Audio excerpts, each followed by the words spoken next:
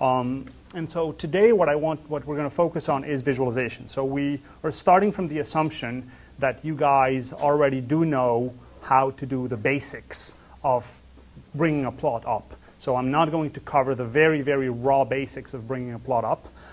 Did everyone get the announcement from BSpace about what you had to download? So the URL is right there. For those of you who are already nicely using Git, you can grab it, you can clone it from Git, and that way you can get real-time updates. Those of you who are not using Git, you can download this just by clicking on the download button.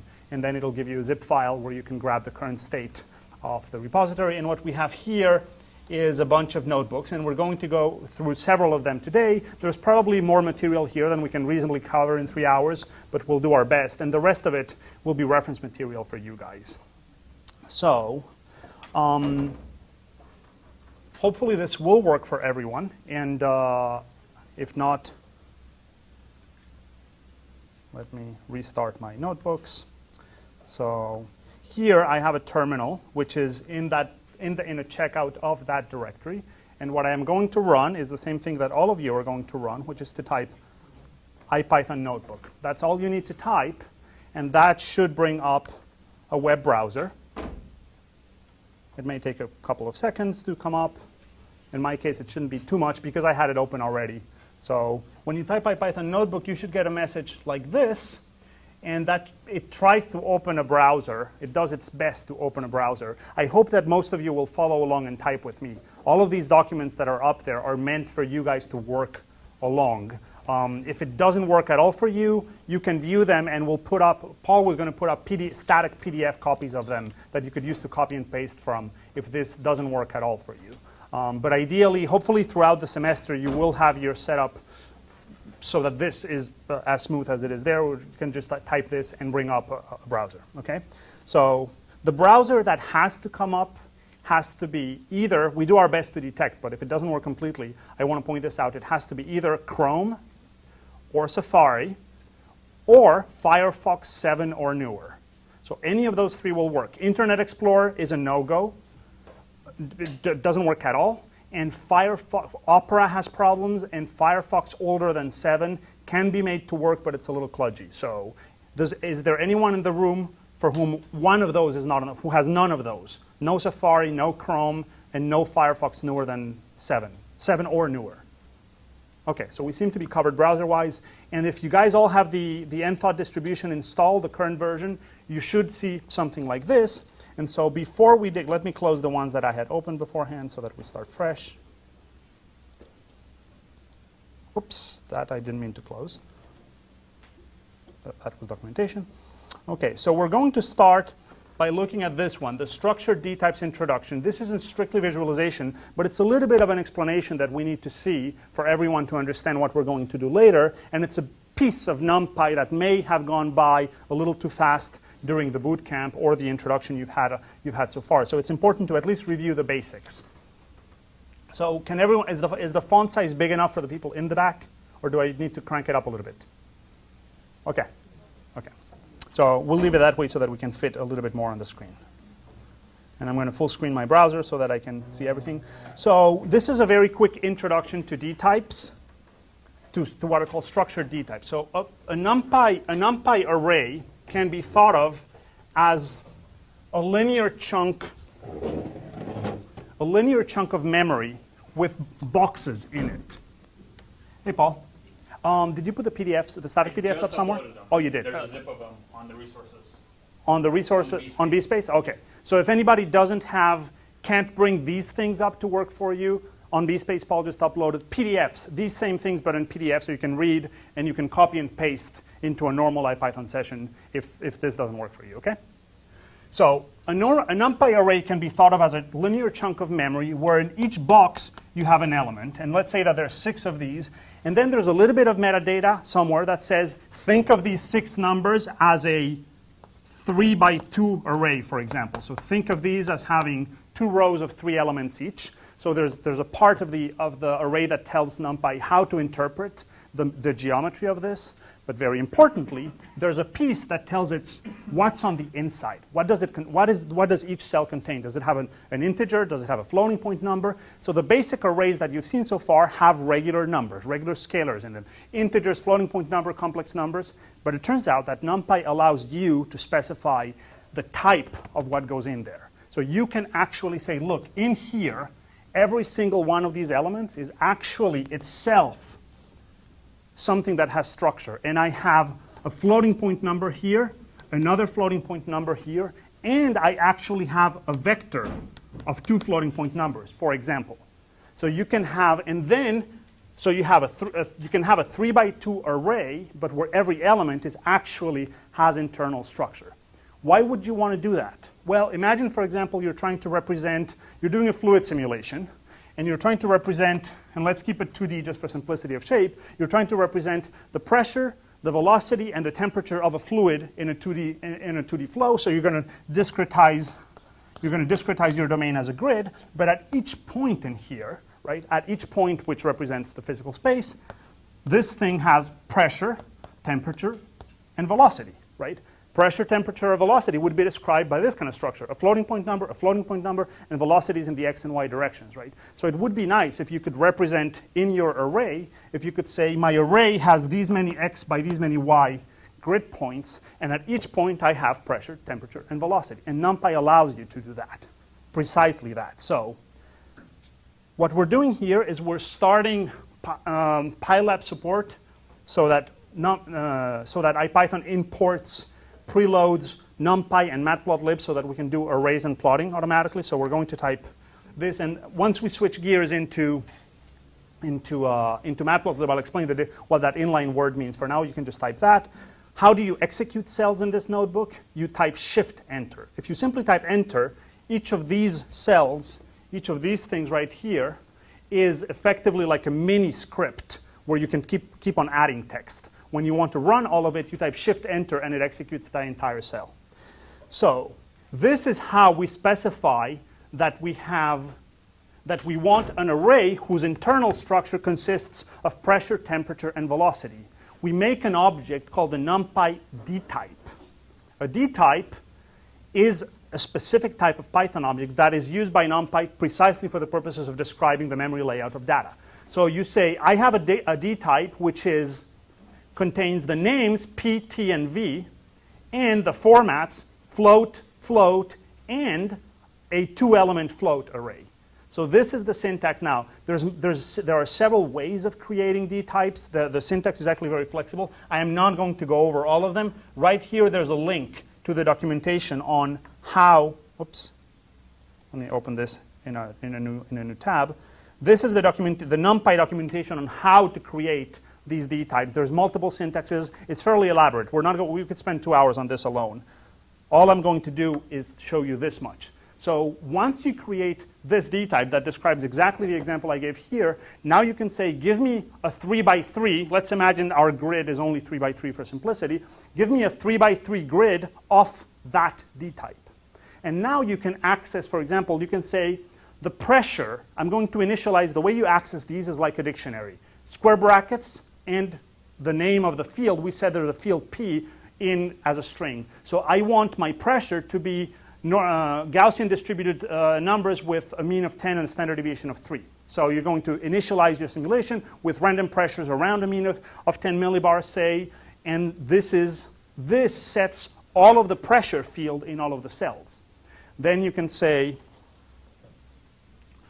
you can ask for the pressure, and that's exactly a 3 by 3 array.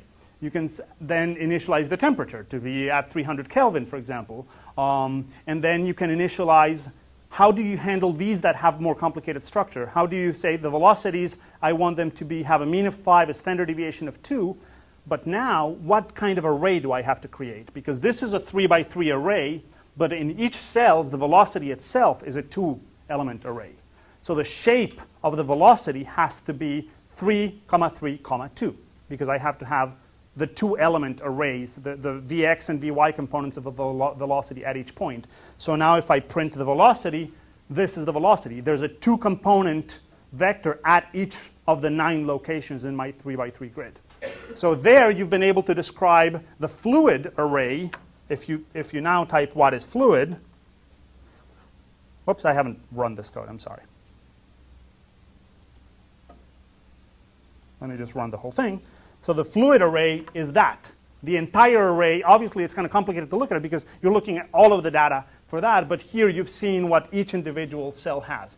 So you can see how powerful this idea is. Imagine that Josh does a lot of this. They get a lot of data from instruments, cameras that actually pump binary data raw on the wire. You have an instrument that is detecting, doing data collection, and all you know is that it pumps data with a certain layout in memory, but that data might have more structure than simply be raw numbers. You might want to group it in this way. All you have to do is tell NumPy what the layout of that data is in memory, and then you can absorb a raw binary chunk of data from an instrument or from a data file and represent it as a structured array. So this is very, very useful. You'll have many chances to use this, and we're going to have an exercise on this very shortly. Are there any questions on this? Okay, so this is... Can you talk about the distinctions between this and rec arrays? Yes, so you can, because it's slightly inconvenient to type this, square brackets v, NumPy allows you, so let's do fluid r, be fluid, and you can view this as what's called a rec array. What is the difference between the normal one and the rec array? The only important difference is that in fluid, if you want to access v, the velocity, you have to do square brackets and quotes. In fluid r, you can do simply dot. Well, let me access the pressure because it's shorter so that you see the printout. So this is what happens. Fluid.p doesn't work.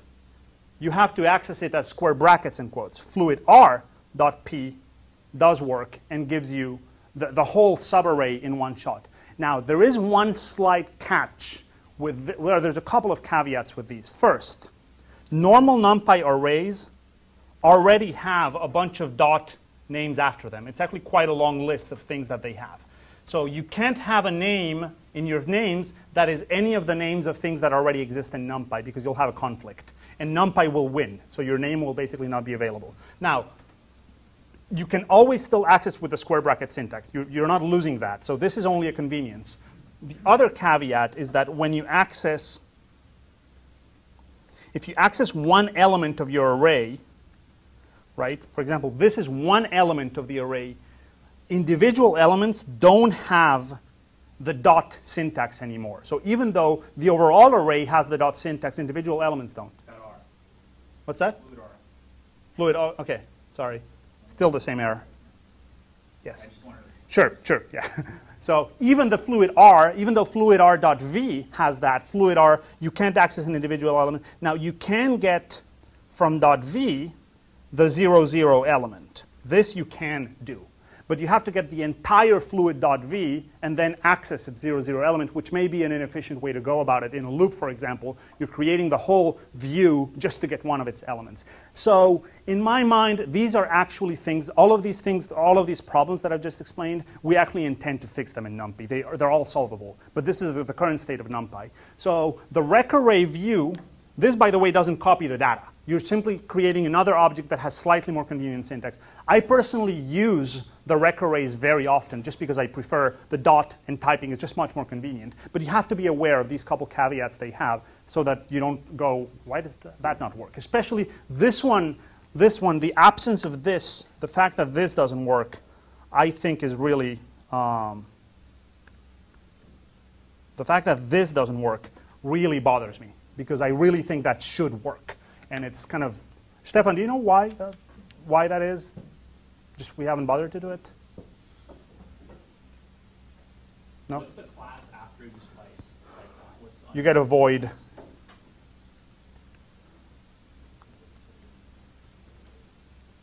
So it's because it's the opaque container for a structured element. So you don't get, the problem is there's no such thing as a rec array scalar is the issue. Yes, question. So I'm quite not understanding something. When you initialized D, I thought D had 3 components. No, 2. 2. Yeah. What's output 7? Or it's not like 7. Output 8. Output 8. Three matrices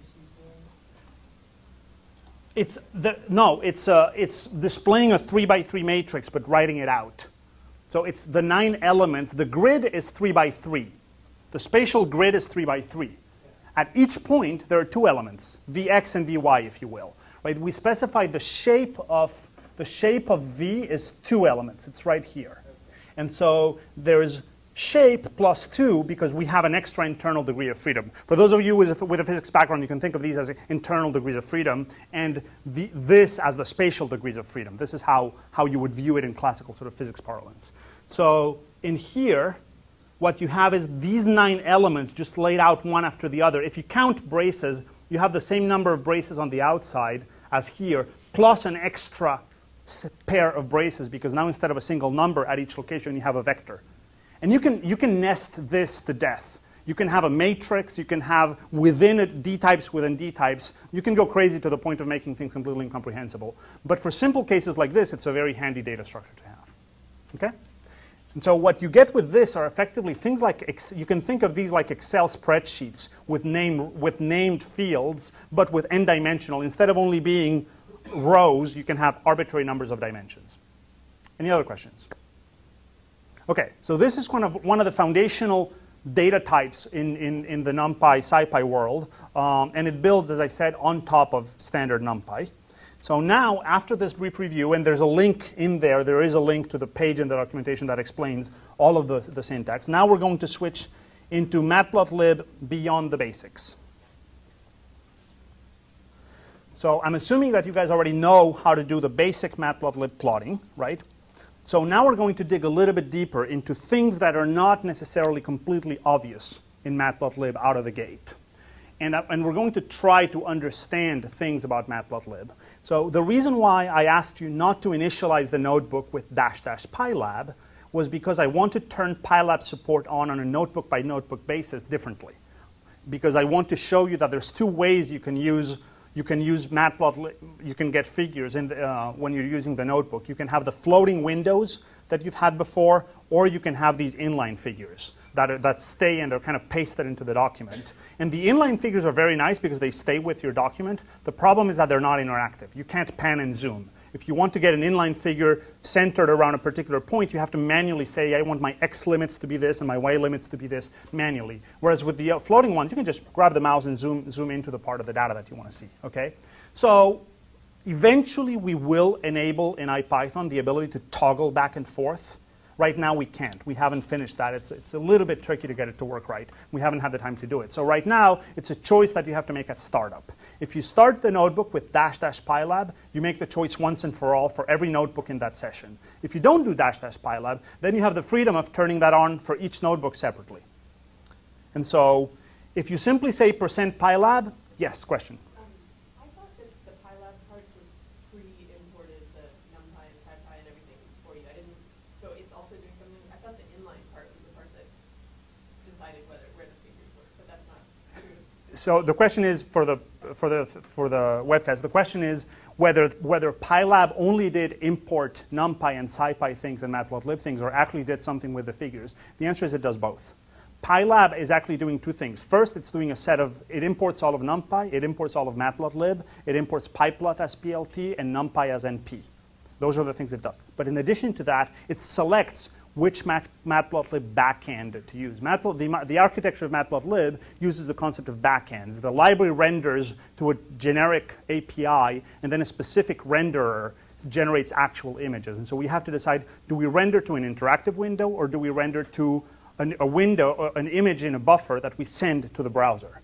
And that choice has to be made when initializing the library.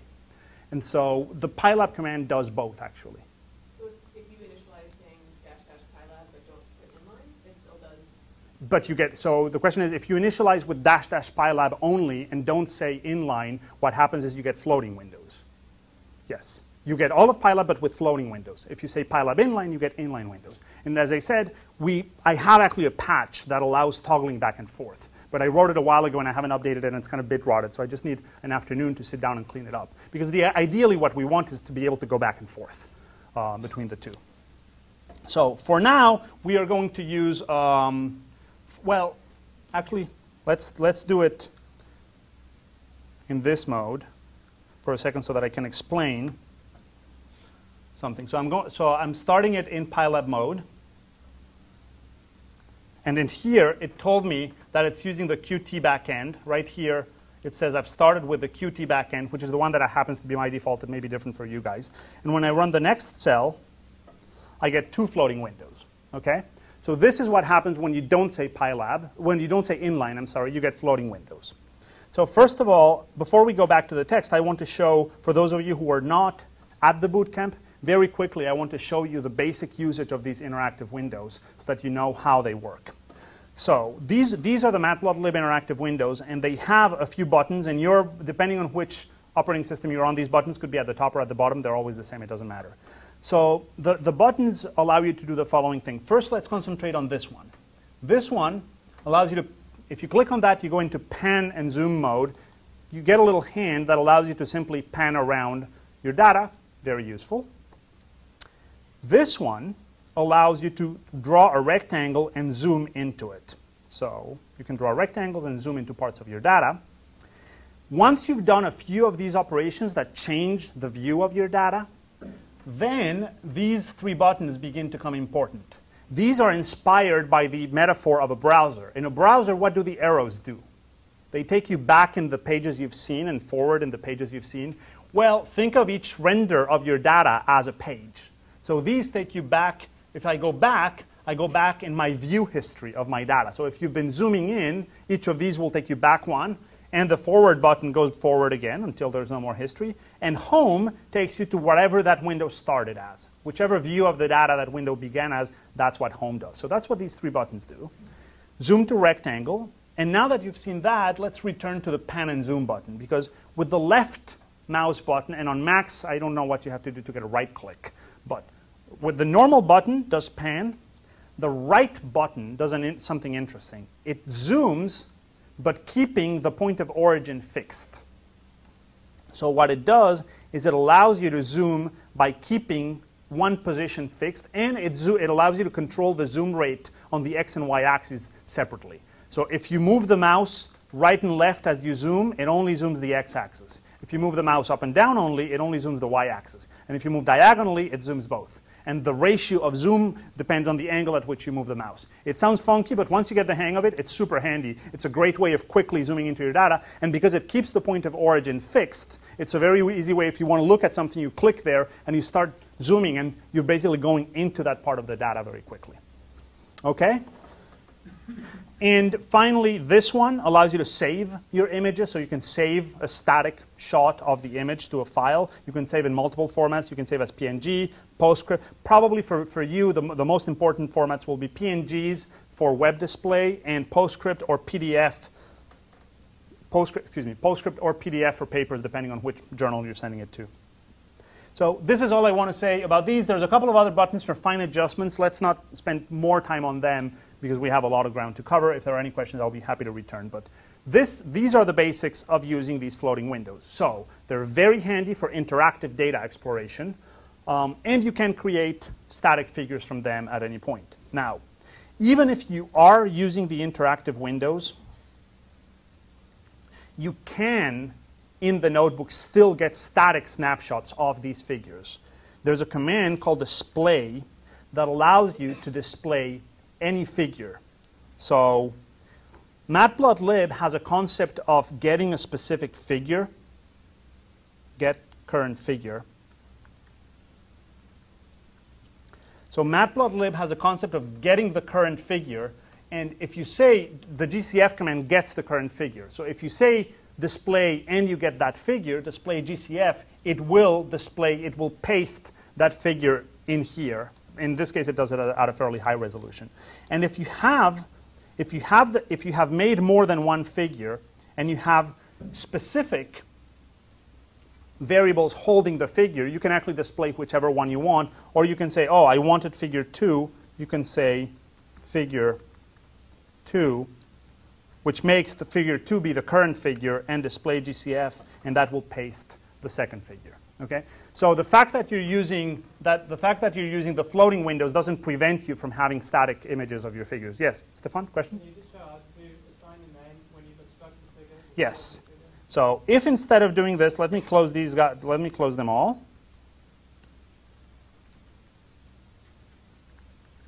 So if instead, if I had saved these figure handles, let's say that this is figure 2, and I make explicitly a figure,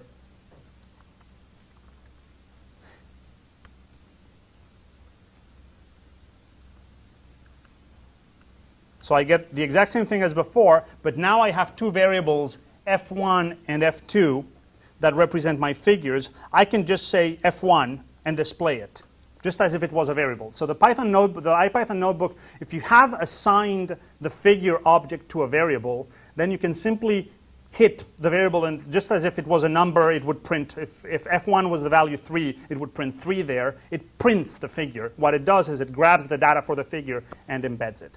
So I just want to explain this because you have both options of using the rendering figures, and they both have their uses. So it's important that you know how to use both. Okay. So, yes. If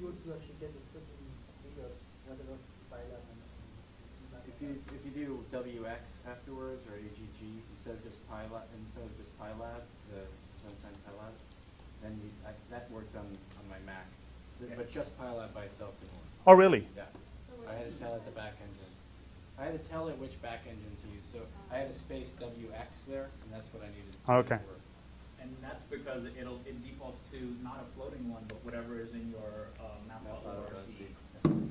Yes. So so the question was how to get the floating windows, and depending on how your matplotlib is configured, just typing PyLab might actually not default to the floating window one, depending on how you have your configuration. So you can explicitly ask by saying PyLab WX to get a WX backend, or PyLab QT. I would do QT because that's the one I use by default. On the Mac, there actually is a Mac. There is a native Mac backend called OSX. I can't type that. This is not a Mac. But those of you on Macs, you can type PyLab OSX, and you will get the native Mac backend, which I think works very nicely. OK. So what if you've been using, right now, as I said, there's no way to toggle between the two at runtime.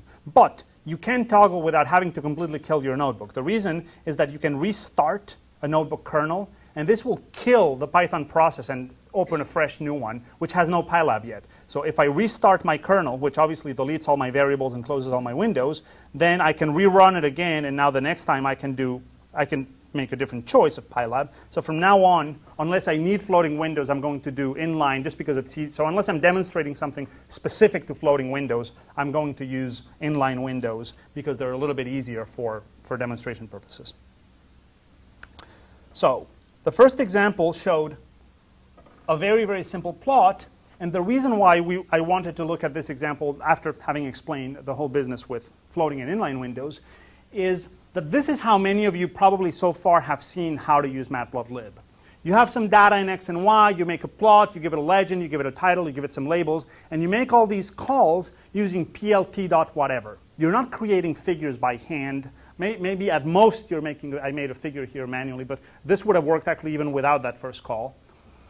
And later, I can add a line to that plot. Basically, I keep making plot commands, and they just keep getting added. This API is very familiar to anyone coming from a MATLAB background. How many of you have used MATLAB in the past? Okay, roughly half the class. So this is modeled straight up after MATLAB. So it's going to be very familiar for those of you who come from a MATLAB background. But effectively, what it uses is a very, very stateful entity that is keeping track of the concept of, I know what my active figure is. All the commands go to my active figure. If you want to do something in a different figure, you have to make that figure the active figure. It's not a very good way of writing robust code because it means that things depend on the order in which you execute them a lot. If you make the active figure the wrong one and you move this piece of code over here, now things go to the wrong figure. So matplotlib actually has a different way of building objects, which is takes only a small amount more code than this, and I find to be my preferred form of working by and large because it's much more maintainable and leads to cleaner code in the long run. So this is fine for quick and dirty stuff. You want to just open a data file, or you have a function that you want to plug quickly to look at it. This is perfectly okay. But the object-oriented API,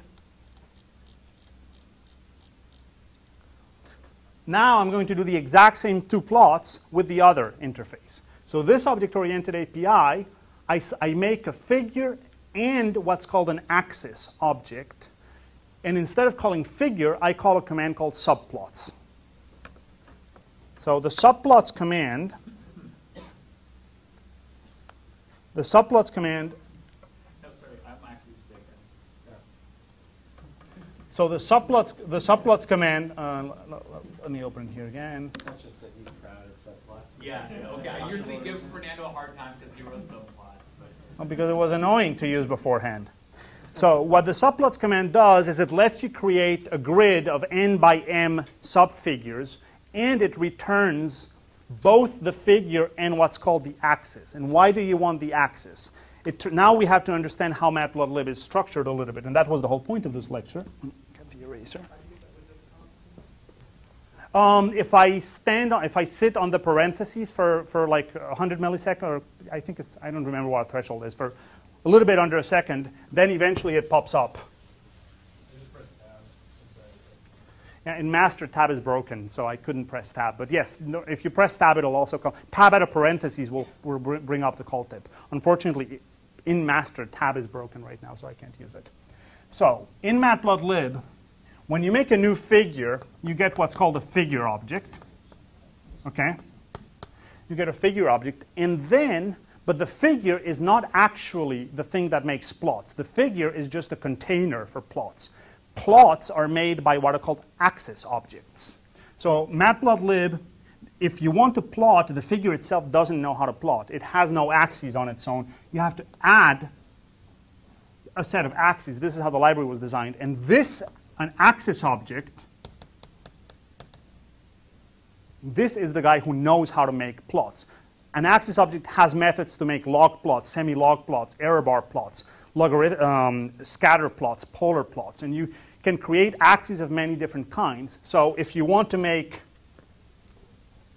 a grid of plots, say you want to make 3 plots, you can do this would have 3 axis objects, and so you could call this axis 1, axis 2, and axis 3, and with these variables, now each of these entities is capable of doing its plot. So ax3 dot plot, blah, blah, blah, will plot something in here. So the top level plt.plot command that we used before, plt.plot is shorthand for make me a figure, make me an axis, and call plot on that axis all in one shot. Very convenient for one-off things, but not very fine control if you need to really specify where you want things to go. Okay? So the subplots command, what it does is it returns, you can have an n by m grid of plots, and it gives you both the figure container and each of the individual axes, and you can grab them one at a time, or you can grab all of them as a NumPy array of objects, so that you can then say axis 0, 3, for example, and call plot on that. And the reason you may want to do that is because if you're writing complicated code where you're creating a 4x4 panel for statistical analysis of plots, for example, and then you want to iterate, and now you're writing code basically algorithmically, where you're moving over a grid of plots to access pieces of your data, you don't want to be doing that by manually counting things. You want to be able to index that array of plots with actual variables. And what it will return is precisely the figure in the plots on the inside. So what is the difference between how you access plot and how you do things with the axis versus how you do them globally? So before we had done, let me delete this cell.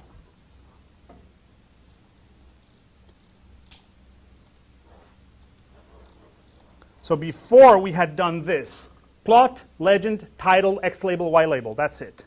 Now the syntax is a little bit different, because now the syntax has to do those things on the specific things, like the titles and the labels are done with set commands. Why? Well, that's how the code was written. I probably would have written it slightly differently, but so be it. So now I've made, if I simply call subplots with no arguments, the default is a 1x1 grid, so that it's as similar to just calling figure as before. You get the figure and you get a single axis. On that axis, you can call plot, you can call legend, and then if you want the same thing, title, you have to say set title. So you have to say set title harmonic, set X label and set Y label. Now here, if I make a new figure and a new plot, the advantage of this is that I now have a handle on both the first axis and the second axis. So AX is the first axis, AX1 is my second axis. So I can go back and plot cosine on my first figure with, even if this code is later in the code. Before, I had to be very careful up here in that I did everything for the first figure and then I'm done. Because the moment I make a new figure, anything that I type here goes to the second figure. And there's a way of manually toggling back and forth, but it's a state machine. So it has a notion of who I'm sending these things to, and if you get it wrong, things end up in the wrong place. Here, you have explicit control. You have your first axis, you have your second axis, and you can tell later on, you can say, I want on my first axis also cosine, and when I run this code, I get this. I end up with my sine and my cosine up here, and I end up with, now, observe, the legend only shows sine here, and that's because I added this after I made my legend on my first axis. So if I want, and that's because the legend, when the legend was constructed, the plot only had the sine line. If you want, so it doesn't mean that there's no sense of order in these things, but at least you can control where things go. Any questions? In Paul. defense of the set way of doing things, at least this way you get to know what are the things you can set on. True. So you can do set underscore tab, and then Very that's completely opaque with the PLP. true. And to, let's illustrate that point. If you do set and tab complete, at least you see, as Paul was saying, these are all the things that you can actually set. So it makes for a much more discoverable interface because you type set underscore, and then you can kind of look at that list and figure out what it is that you need to do. Any other questions? Okay.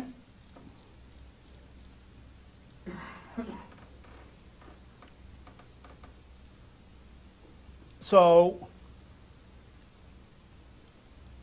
the subplots command is equivalent if you find yourself on a system that is old, very old. You might not have the subplots command. You can make the figure manually, and then you can start calling add subplot with a funky syntax that is copied from MATLAB, which is an integer, or you can use you can comma separate it too. But this syntax 111 means one plot total, first row, first column. So if you're going to make a 2x3 grid, you would say 6, 1, 1, 6, 1, 2, 6, 1, 3. So you see a lot of code written doing basically index arithmetic to get this mess right. And it's very easy to get it wrong. But that's the syntax. And you have to add them one by one. So under the hood, subplots is doing all that logic for you. So we get it right once, and then we reuse it. But it's important to know that that exists in case you need it. So this, as I said, is the simplest case, but you can actually very easily say, I need a 1x2 grid of plots. And you can, so now what comes back is going to have two axes, and you can immediately, if it's only a couple, you can name those axes as variables immediately by using this syntax. Python allows you to name things explicitly in this manner. So if you say subplots 1, 2, you know that the first thing you get is always the figure, and then you're going to get a 1x2 array. You can this is called tuple unpacking. You can unpack, and this is going to be the first element and the second element, and you name them right away, which is convenient when you only have 2 or 3. Using the indexing array syntax is necessary if you have a complex grid. You're not going to do x1, x2, x3, x, a bunch of variables, right? But if you only have 1 or 2 or maybe 3, it's actually handy to have just standalone names for them. Choose whatever works best for you. Now, what about this share y argument? So for that, I need to switch gears again. I'm going to restart my kernel because I need to switch gears into, this is something that only makes sense in floating windows. So if I say share y equals true, what does that mean? So this is a simple plot, but this is one where I said 1x2 share y. What share y means is that the y-axis of these two plots is actually shared. They're linked. And so the advantage of that is that if I decide to zoom in this part of my data, the other one also zooms. If I decide to pan in the horizontal direction, they're not linked. The x-axes are not linked. But if I pan in the vertical direction, they're linked. If I zoom in the vertical direction, the two axes are linked. So if you're analyzing data and you have quantities that are related to each other, you can decide maybe they're in different units, so the y-axes don't make sense to be shared, but there are a bunch of time series computed at the same time from the same phenomenon. You want the x-axis to be shared, so you zoom in one, and all of your time series zoom together to the same spot. That's what you can do with share x and share y. Question? Could you do it with, if there was some linear relationship where you're scaling the units, actually have the units scale? No, I don't know that there's an automatic transformation for rescaling, for share and sort of rescale on the fly. So the question was, could you do this kind of axis sharing, but if there is something like a unit transformation or a relationship between the two, and so you want to inject a transform as you do the changing, I believe the answer is no. But Stefan? So one thing you can do is to change the format. So you can change the way the ticks are rendered, and then so you have the same numeric scale on the bottom of the x-axis, for example. Mm-hmm. But then you decide what each tick means on each plot. True. So you can have dates on the one and Good point. on the other. Yes, that's the trick. So the answer that Stefan gave was you could have two different axes that share, say, the x-axis, but where each one of them has a different tick formatter. It turns out that in Matplotlib, the things that put these ticks, most of the time you just let them be. They come out whatever it is based on your data, but you actually have very fine control over who puts ticks in here. And there are examples in the Matplotlib gallery about how to do that. So you could specify two axes that are sharing, but that are using different tick formatters, and the tick formatters apply the transformation that you need. I've never actually tried it, but that's a good idea. Yeah, I mean, effectively what you have to do is transform your data in one plot to match, you know, the range that you want on the other one, and then you let them share, but then you show some sort of transformation on that data, so you undo that transformation. That's kind of Fuji.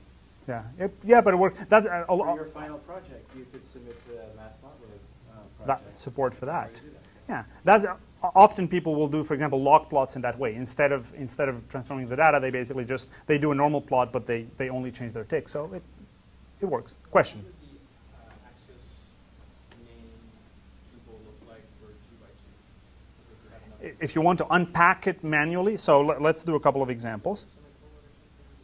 Let me show you. So the question was, what would the axis tuple for 2 by 2 look like? So let me first not do the tuple, first to show you what it is. If I simply say subplots, and I say 2 by 2, and I don't unpack, I just grab ax, I want to show you what it is first of all, okay? So I get a 2 by 2, and what is, and so ax is, what I get is an array. I get a 2 by 2 array of axes objects, okay? So I can grab ax, if I ask for what is its shape, it's a numpy 2 by 2 array. I can access ax 0, 1, and I can say plot rand 100 random numbers on that one. And if we look at the figure, oh, this is important. Why didn't anything happen? So when you're doing floating windows, if you call a method on it, it doesn't update the figure right away. You have, in this case, you have to manually say draw. Okay? Why? The reason is because the object-oriented interface is meant to accumulate commands and not render them until you say so for performance reasons, because otherwise the actual action of drawing is expensive. And so if you're building some very complicated figure in a loop where you're doing lots and lots of things, you don't want to wait on each little subcommand for Matplotlib to re-render the whole figure. It would take forever. So when you're using the low-level interface, Matplotlib will not draw until you tell it to. If you're using the notebook inline plots, what happens is we have to draw to send the figure. So it seems to work the same. But when you're using the floating windows, you see this fact that you have to manually tell it draw before drawing actually happens. Say something about the scope of draw, because maybe you want to only render the top right. Actually, the top right panel. yeah, I don't know how to control that. I don't either.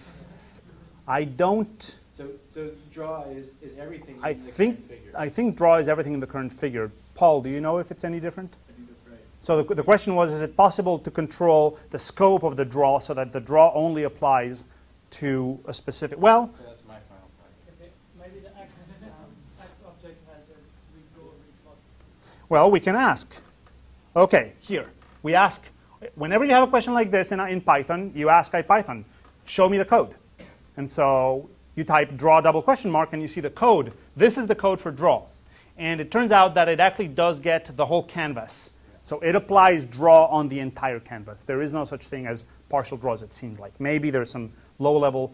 With these questions, if you actually talk to John or one of those guys, there's always some low-level weird way of doing what you have in mind. For animation, what you end up doing is you end up splitting. You can say that an artist is going to update itself every time and only update a specific artist. True. So, but that's Yeah, it's kind of a different route. yeah. So What's the difference between draw and show? I guess I've seen other examples where they always do show. yes, so show, the difference is draw is meant to update a figure. Show is a harder command, a more expensive command that is meant to also bring windows to the forefront and possibly create windows if they didn't exist. So for example, show is the command that you put at the end of a script. If you write a standalone script that is meant not to run in IPython, but just at the command line as a normal script, at the very end, if you don't put a show at the very end, all the figures that you created never will pop up as windows. So show basically does drawing, but does even more than drawing. It does window management. Draw doesn't do window management. I already had created, the window was already there. All I was doing was updating the data in one of the panels. Okay? So this was a roundabout way to answer your question because first I wanted to show you what you got in this case. Now the question is, can I grab these guys all by themselves? I believe you can, but I'm not sure. I think you can do this.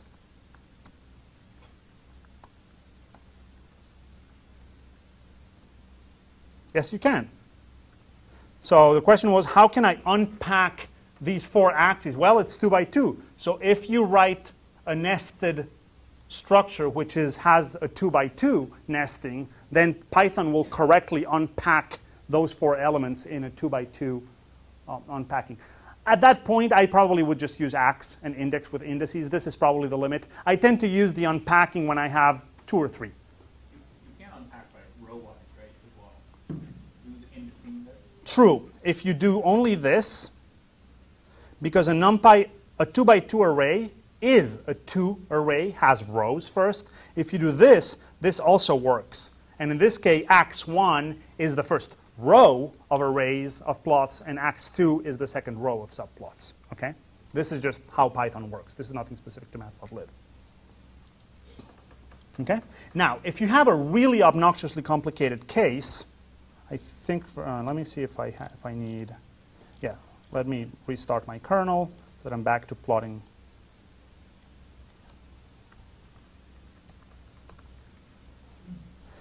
If you have an obnoxiously complicated layout need, you can use subplot to grid, which is a more complicated command. I won't go into the full details of it, but this is a command, this is a little example that allows you to do things like this. You cannot do this with subplots. Okay, subplots is only m by n. That's it. Rows and columns, as many as you want, but that's it. This kind of overlapping grids, you have to use the subplot to grid. And there is something even worse called the axis grid toolkit, which allows you to do really, really exotic and complex grid layouts with plots. So with matplotlib, the answer to how do I do something in matplotlib is very rarely you can't. It's mostly a matter of how much time are you willing to put into it. But there are tools to do really, really esoteric things with it. I don't actually know how to use the axis grid toolkit. I've never needed to do something as exotic as what it does. But while we're on the subject,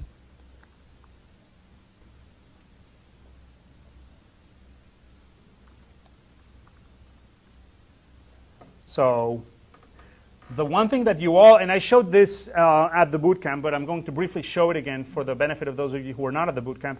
The first thing you do when you're trying to do something in matplotlib is you go to the gallery. The gallery is a page that is full of thumbnails of all kinds of stuff in matplotlib, and you browse through the gallery and you visually scan the thing that looks closest to whatever it is that you're trying to do.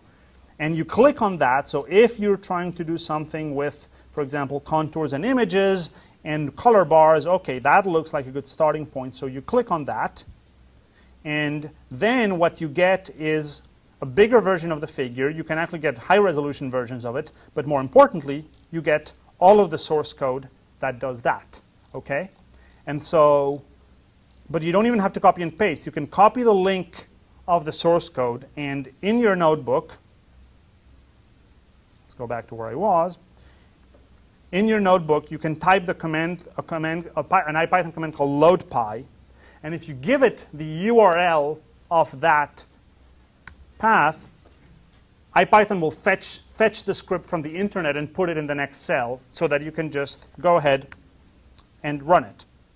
So it's a very easy way to find something that you need, grab it, view it, see that it does the same thing. So indeed, this does the same thing that the gallery was showing. Okay, yeah, it's pretty much the same figure, more or less. And so now you can begin changing it and tweaking it until you get what you need, okay? So loadpy is very useful. The loadpy command, what it does is it grabs either a local file, you can give it a path on your disk, or a URL, fetches the data, and puts it into the next cell so that you can begin playing with it. Okay. So this is about as much as I'm going to show you about subplot to grid and complicated layouts. Beyond here, go to the gallery, right? I mean, at this point, you go to the gallery and you look for the examples. The gallery is an unstructured view of the entire set of examples. If you want them categorized, the same examples are here sorted by topic. So you can also see them sorted by topic and by name. And sometimes this may be easier, an easier way to find the one you're after than visually. So, but Matplotlib has lots of examples. Unfortunately, they're not all as well commented as they should. But it does have a lot of examples. Well, and the other thing to recognize is that they're all, some of them are kind of the stateful way where they're just trying to show you like how you histogram, and they're not saying big one, and they're not saving an axis.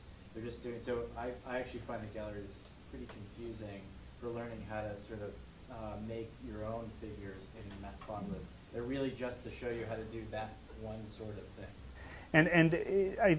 So the point that Josh was raising for the webcast is that the gallery uses a lot the very stateful PLT top-level commands, which is not really the best way to work when you're trying to build a complicated plot for a paper or something more long-term.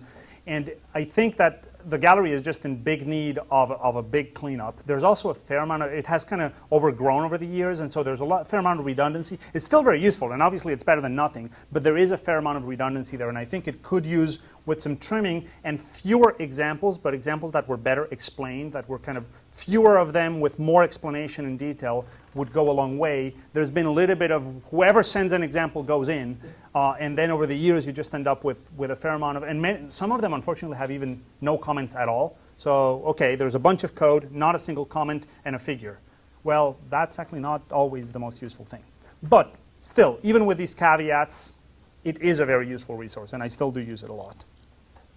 Okay, so how are we doing on time, Paul? We have this. We're gonna finish this one. The site is really short. We don't worry about that. Okay, no, but we do want to do that, and I'm not doing all of this notebook because this had some old materials that was redundant with yours. I ported it so I would have it. But so how do you control now properties? So for example, if you want many common properties can be set directly by in your normal call. So for example, if you want a dashed red line, you say line style equals dash dash, color equals R. Those of you who come from MATLAB again will find the syntax familiar. The plot documentation explains what all of the valid styles and colors are, and it works this way. But if you grab the line object, just as much as we saw how the axis object had all of these set X label and set Y label and so on and so forth, the line objects that you get also, so in here, when we plotted this, the output was this, was a list with a single matplotlib.lines line2D object. Well, that line object is the object that is this red line right here. So you can actually get a hold of the line object and later manipulate it. So if I grab the line object, so this syntax simply means get the list and unpack it. It's a single element list, so I unpack it in one shot. And then I type tab, and here I've just copied and pasted so you would see all of the tab completion in one shot. These are all the things that you can set about a line. So you can set its colors, you can set the data that it represents, you can set many, many, many things on it. I don't know what many of them are, but some of them are fairly obvious and fairly useful, such as color. The data ones are, the set data is very useful because this is the actual array of numbers that the line has. So if you need to update a plot without redrawing the whole plot, as Josh was asking earlier, what you do is what Paul pointed out. You don't try to focus the draw operation, which is global. What you do is you grab the object and you reset the data on that object. And so every time you draw, only that object will have changed.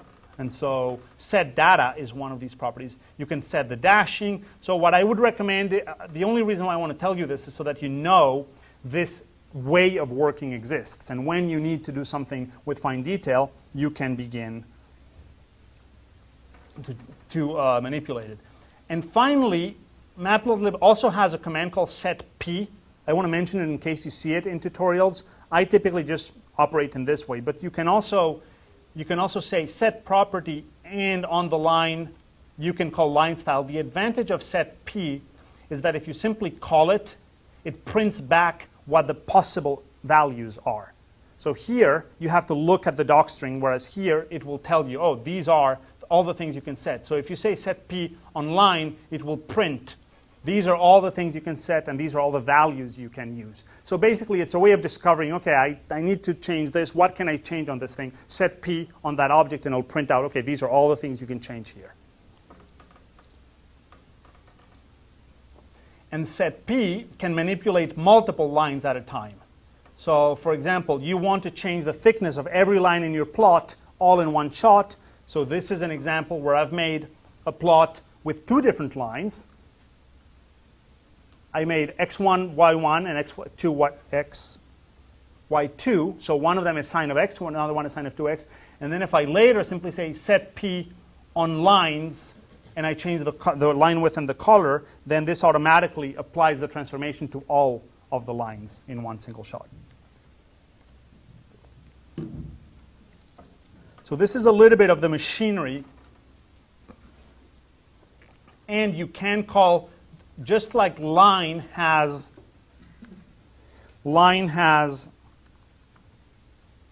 as we saw, a bunch of things you can set, it also has a generic just set, which allows you to set basically all of those in a single call. So set line width and color and line style and so on and so forth. You can do all those in a single shot. So as you can see, you have very fine control. It's not just that the top level call has to be the end of what you do. So in simple plots, this is what Matplotlib will return: line objects. And line objects, as we saw, you can manipulate. Oh, and here I had an example. So here's a good example of changing the data, changing the data on a line. So now, once you change the data, if you replot, so here what we're doing is we're making a plot, and initially the plot had only 1, 2, and 3. But later, I'm changing the range to be from 0 to 1. And if I reset the data to be now this data from 0 to 1, the original range will not be correct. So now I have to manually tell it to set the limits on the axis. And we can do that manually, or we can ask it, we can grab the axis object and ask it to do it automatically. And then, as we said before, we have to draw things. We have to do the drawing manually. So this is the kind of thing that you end up having to do if you need to set, if you're manipulating the structure of your plot by hand, which does end up being necessary when you're doing things like animation, for example. Then you have to basically now get a little bit dirtier, because all of the automatic machinery that tries to guess for you is not available anymore. Now, the other component, as I said before, is the axis, which we saw here. And then finally, you have the figure object, which is the container of all of them, and the figure, these things are intertwined, so the figure object has a member called axes, which is the actual list of all the axes that it has. So if we make, for example, if I make a figure and I print what are its axes, I get an empty list.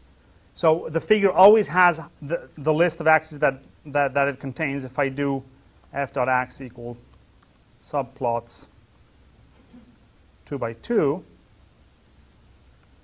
here I get my figure with 2 by 2 plots, but the figure axis is just the naked list of the actual axis instances. So you can always get these things. We actually debated when we made subplots whether to only return the figure, since you can get the axes.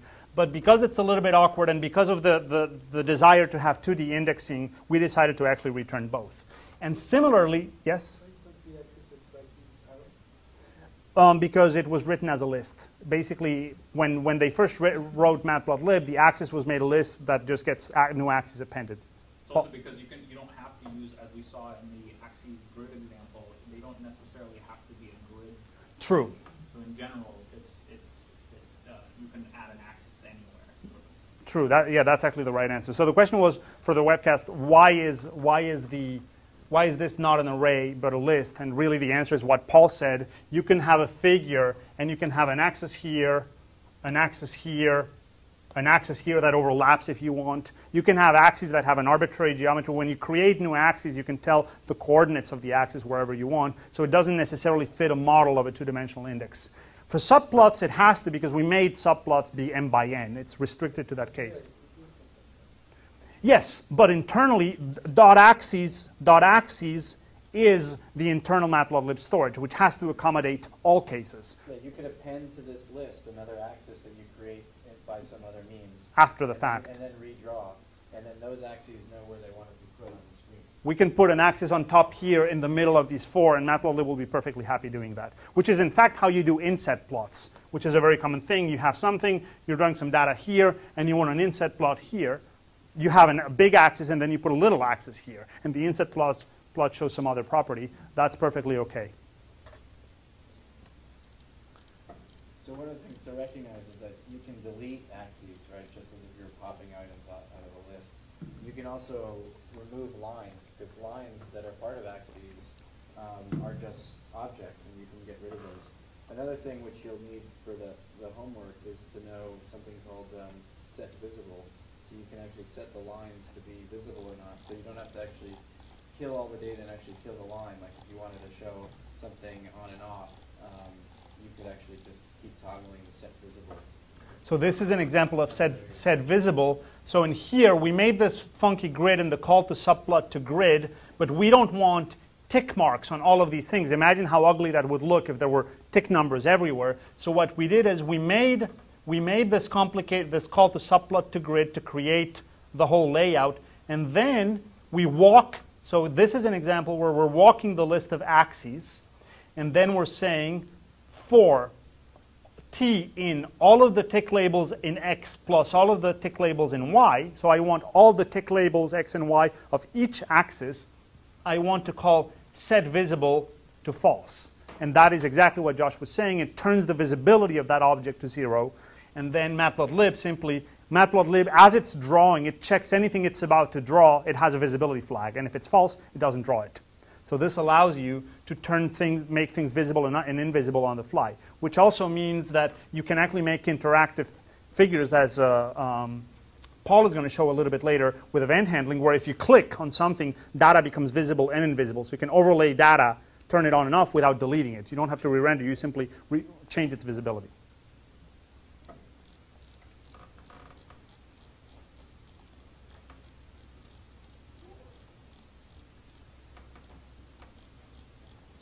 And so now that we've sort of seen here, there is an example that is mostly for you guys to study, so that you see sort of a common, slightly non-trivial plot. And later we're going to see a much more complicated one, but a common non-trivial plot where you have a few lines. You want a thick horizontal axis. You want a thick vertical axis. You also want a grid at the tick marks, and you want a legend, and you want a title and labels. This is an example that does it that does it all in a sort of a reasonably common type of plot, where you say, I'm plotting 3 data sets, and I want them all to have a certain thickness. I also want a grid, and I also want a legend, and I want my legend in the lower right, and I also want 2 thick axis lines, one horizontal and one vertical, to represent my x and y axes, and then I want to set my label. So this is kind of something that is a little bit beyond the simple plot command, and it's fairly common of a reasonably realistic data plot that you would say put in a paper or poster for a conference or something. So having understood, this is how all plots in Matplotlib are structured. This notion of figures that contain axes and axes that contain lines and polygon patches and other internal geometric primitives. This is how Matplotlib achieves all of its plotting. So what are some of, now I want to quickly show you some common plots that you may actually need to use in practice. For example, an error plot. How do you make an error plot? And in this case, I made it just with the top level syntax. Keep in mind, these are always, the actual drawing is always done via the axis. So just as I made this in here, I could have made my usual f.ax, and then these would be ax.errorbar, ax.setTitle. So in errorbar, you can specify the values of the error bars in x and y explicitly, or you can pass arrays with the actual values if the error bars in your data are different. So making an error plot is very straightforward in Matplotlib. This is one slightly more complicated example where you want to do something like that. You want, whoops, I'm not going to go through every line. You have these notebooks. These are for your benefit. What we were trying to do is to give you a set of examples that was a little bit easier to navigate than the gallery for kind of commonly useful things. Okay? So this is an example where you have error bars that are different for every point, and in some cases you only have error bars in the x or y direction, and in this particular case you also want them, you want this to be a log plot, and you want the error bars to be in a different color. So for example in here the error bars are in a different color. They're green, which is different from the color of the lines themselves. You can study the calls. The idea is for you guys to play with this. You can make, this is an example of making 2 plots in the same figure, one with a normal linear axis, but the other one to be a semi-log plot with a semi-log y plot, which is the x-axis is linear, the y-axis is a logarithmic axis. So by now we're used to this. We do 2 by 1, so 2 by 1 means 2 rows, 1 column, and I call plot on the first one, and I call semi-log y on the second, and that's it. I have my semi-log plot in my bottom axis. By the way, something that I want to show you, let me just make this in a new.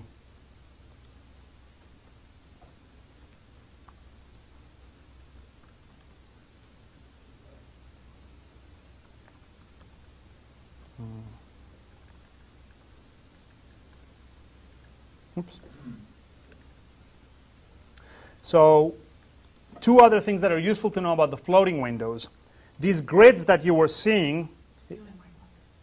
Oh, okay. If you say G, the grid pops on and off. So the same thing as toggling the grid with a function call can be made interactively.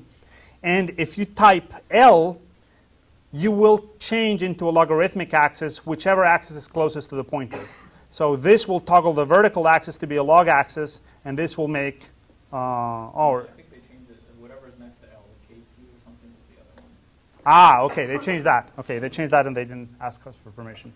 So no, yes, it's K. So L is the y-axis becomes log, and K is the x-axis becomes log. Do you have a question back?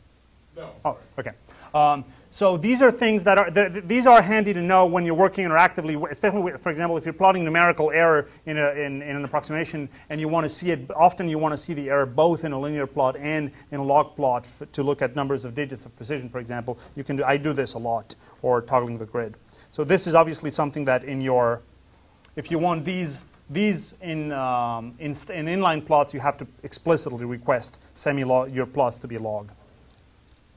So when are you going to make the inline plot more interactive? You said that was something you guys wanted to do. No, so the question is, when are we going to make the inline plots more interactive? There's 2 answers to that question. The easy one is we're going to allow toggling between interactive and floating. That's relatively straightforward. I even had the patch working a while ago. It just has bit rotted. It's a matter, that's an afternoon's worth of work. The harder, but obviously much more interesting question is, when are we going to make these plots themselves be interactive? That is what everybody wants. It's not trivial at all to accomplish, and we are looking into how to do it. There are JavaScript libraries that are capable of doing pretty good rendering. The question is how to hook up the Matplotlib backend with JavaScript. This weekend, somebody showed me, yes? HTML5 backend? What's that? Well, we've also looked at, so the HTML5 backend is a project actually from South Africa, from some colleagues of Stefan, from the Square Kilometer Array in South Africa. And Stefan, maybe you can update us a little bit on that. You met with them over Christmas, right? Yeah, I did. So what was the question? Oh, the status of the HTML5 backend. Right, so we spoke a little bit about how to integrate it with a Python notebook. They basically use it for visualization of their end, so they can run any arbitrary server they want, and that's not a problem. Whereas with IPython... So yeah, the problem is that they have their own web server. So the HTML5 backend basically spins up a web server whose only job is to produce plots. And so it has its own port. It's an entire separate web service for generating plots. Whereas obviously that, we're not going to have two web servers on the inside of one another. So the architectural design is not quite what we need, but it's possible that we could repurpose some of that. So I suspect what's going to happen is things are probably going to go in several directions at the same time. The JavaScript solution I think is going to get done pretty quickly. This weekend somebody showed me, unfortunately in private, it's not something which is available to the public, it's a development at a company. They showed me they have wired up pieces of the IPython notebook with one of the modern JavaScript visualization libraries that are out there. And they're beginning to develop a prototype on that. So, and these people did it over the course of a couple weekends, I think, using our code. So that, I think, is going to get done fairly soon. The problem with that is that you get a few simple plots. You don't get the full Matplotlib machinery. Ultimately, what we want is something where Matplotlib itself can send data to a JavaScript front end, which renders nicely in the browsers. You can pan, you can zoom, but whenever you need new data from Matplotlib, it can call back into Python. And that is the long-term project. If anybody here likes JavaScript webby stuff and wants to talk to us, this is a really, really, really interesting project, but it's not trivial. It's not a trivial amount of work. Does that answer your question? Oh, yeah. Okay. The answer to a question like that is always, it'll be faster if you help us. Yes, yeah. If you roll your sleeves up, we will get done quicker. So here's a more complex plot showing more complicated log plots that we don't need to go too deep into.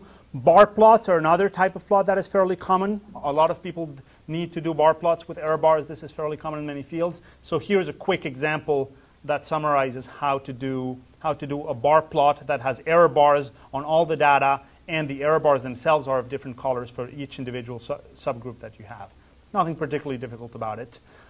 This one I want you to concentrate on because I'm about to stop speaking and give you a problem. So actually wake up and pay attention for a second. So here I'm using a different kind of plot, which is called a scatter plot. So you can plot, I can make a plot with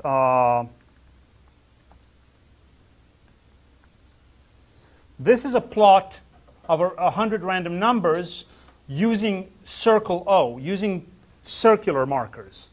This is made using the plot call. But Matplotlib has a different type of plot called a scatter plot, which is the scatter call. And the difference between plot with circles and scatter is that in scatter, each individual circle can be controlled. When you do plot with circles, you're simply saying you can choose the color, but it's all of them. You can choose the size, but it's for all of them. They're all the same.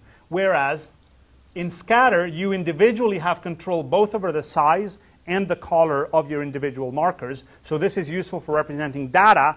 And you can, in this case, it's with circles, but you can choose the circle. You can choose the polygon the marker that you put in here. And the argument to scatter are the x and y axes, as always, the x and y data. But the next argument, s, is the size of that point. If you give a constant, they're all the same size. But if you give an array, then that's the size in area. Keep in mind, this is the area. So it's the area in pixels of that. It's an estimate of the area of that marker. And you can also give it you can give it a color map. So you can actually encode with color in your data some other variable. So now I want you guys to spend 15 minutes or so doing a small breakout problem. where the breakout problem is, imagine that you have data that has this format. This is real data. It's there's a file called stations.txt in the data directory that you downloaded, and the data contains 4-letter codes, and then it contains 3 numbers, latitude, longitude, and elevation. And what we want you to do is, first of all, 2 things. And there will be a later part with event handling. Make a scatter plot of these where both you encode the elevation with both color and the size of the marker. Then add a color bar on the right that shows the color elevation map, and also label each station by its 4-letter code, so that when you see a map, you have the 4-letter code. And if you have the base matplotlib toolkit installed, if you have the base map toolkit, which I don't know if EPD includes, can somebody try typing the following? Import base map. No, it's not that. It's from MPL. From MPL Toolkits import base map. Does that work on EPD or not? I don't know if they ship. It does? Okay, so you guys all have the base map toolkit. Then, in addition to the basic plot, do another one that actually uses latitude and longitude, and you're going to have to look up a little bit about base map to finish this. That also uses the base map toolkit to actually draw proper latitude and longitude grids, draw rivers and country boundaries in this region of the Earth, and put the satellite image of the Earth as a background. So it's actually fairly straightforward. And you have, well, 15 minutes. Let's see how far you get. I mean, the whole point of these is that there's a little bit more work than you can actually finish. But give it a try for 15 minutes. Ask us if you have any questions. And I'm going to put up what the results look like to give you. Where's my dashboard? Oh, here it is. Mapping seismic stations.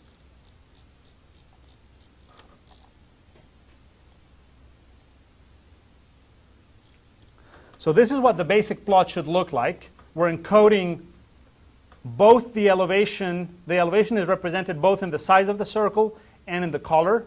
This is the elevation in kilometers, and these are the labels of each of those stations. And this turns out to actually be a part of the Himalayas. So if you use base map, you get the same thing. But now this is on top of the NASA Blue Marble image. So you can actually see this is the snow. These are the snows on the Himalayas. This is Tibet up here, and this is Nepal down here. And you have the rivers in cyan and the country boundaries in yellow. So this is actually not too much code. I mean, that's it. That's the code that does this. It's 15 lines of code, and you get a very decent, realistic-looking plot. So give it a try. You also have the solution, but try to at least. You may not be able to get all of this working, though you could cheat a little bit. They're actually just very simple calls. At the very least, you should be able to get this one done because you have the data sitting on your system. And if you get stuck, raise your hand, I'll come over, and we'll give it 15 minutes.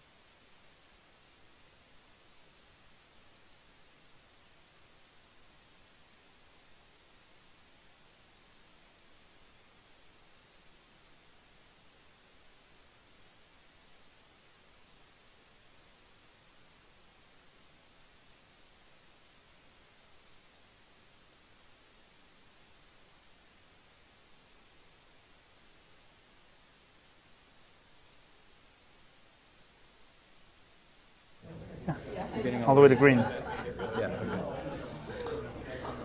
So, did anyone get the actual Earth image to come up?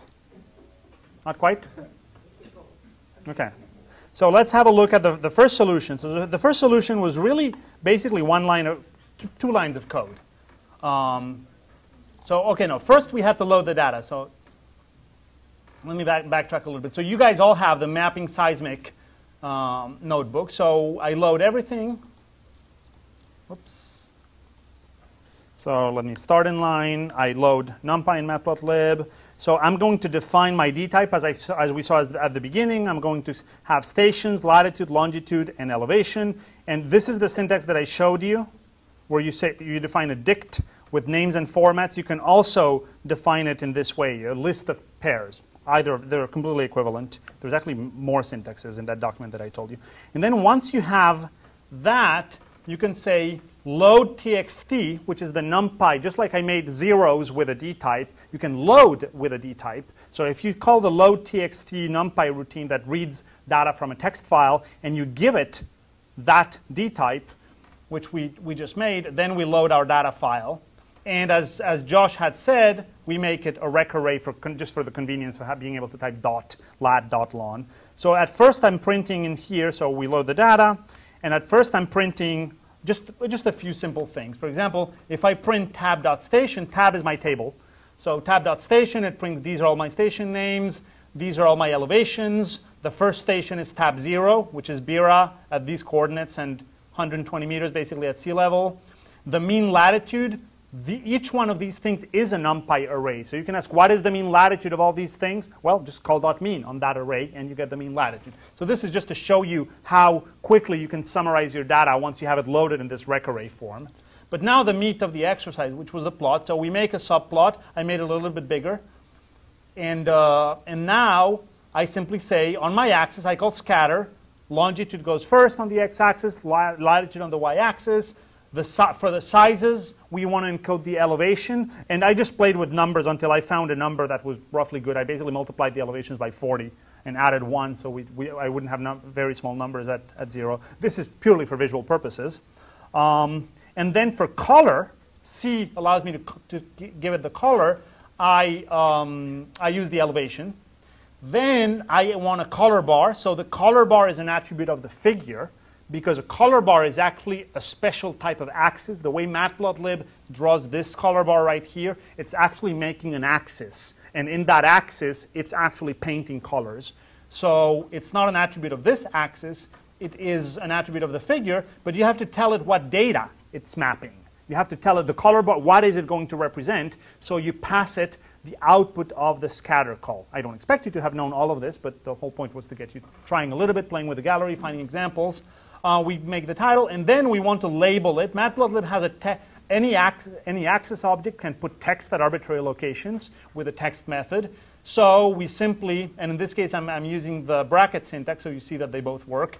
So now for every record in my table, I'm going to put text at the longitude and latitude coordinates slightly offset. So I'm not slapping the label on top of the point, but a little bit offset. And then I'm going to make them bold, just so that they are a little bit easier to read. And that gives me this puppy. And now I'm going to repeat effectively the same thing, but now using basemap to make a map of the Earth. And as you see, it's actually pretty straightforward. First of all, I want my basemap to contain a part of the Earth that goes a little bit outside the boundaries of just my points, because otherwise basemap will draw the box really just on the points. So I found the bounding box by calling min and max on my latitude and longitude and make it a little bit before and a little bit after. So these are my latitude and longitude boundaries. My geographic grid is going to be, my parallels and my meridians are going to be these. I want to draw a grid with 5 of them, just so I have something that looks nice. So I can use just linspace. This is a tip that I gave you. When you make basemap, you pass a flag called resolution. This is the resolution of the geographic data structures that it contains, things like rivers and country boundaries and stuff like that. The F flag for fine resolution makes this call take forever. On this laptop, I don't know how long it would take. On my desktop at home, which is a very fast machine, it took like a minute to render that map with fine resolution. So intermediate is fine.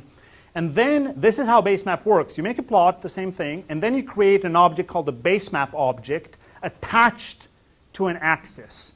So what happens is you have your axis and you say, treat it as a geographic map. Basemap is a really fancy library that knows about all the projections that geographers use out there, and it allows you to do transformations between data in geographic coordinates and data in plot coordinates very easily.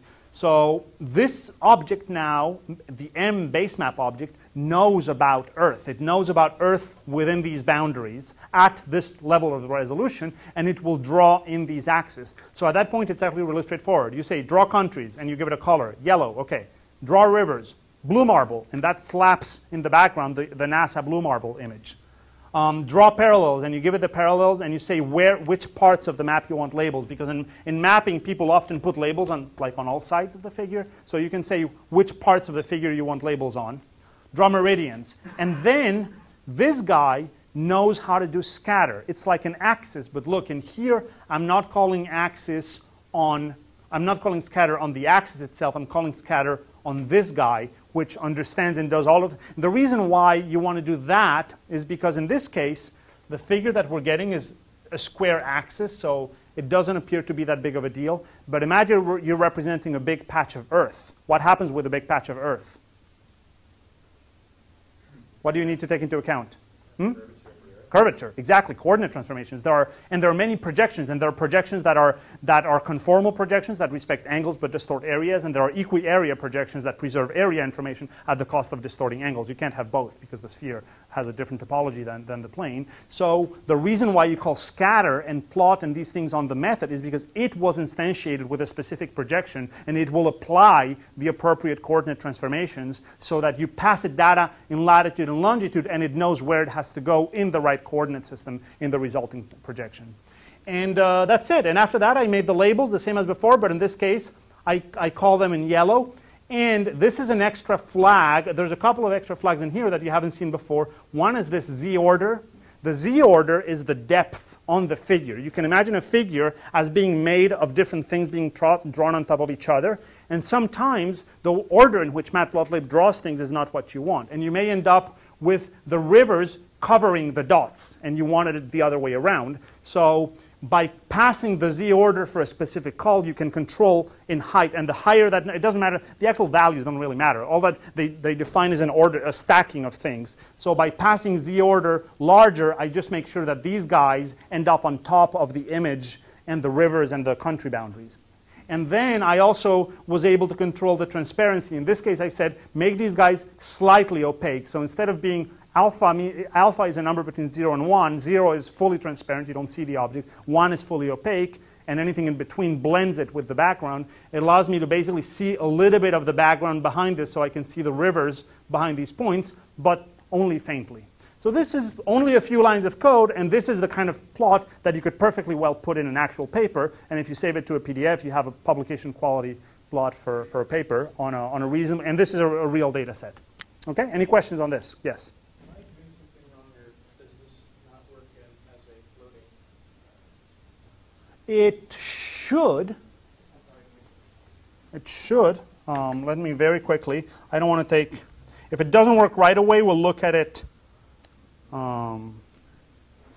We'll look at it later. I'm not, because I want Paul to have time for his section, but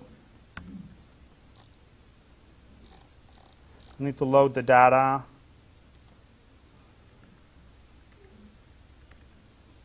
Okay.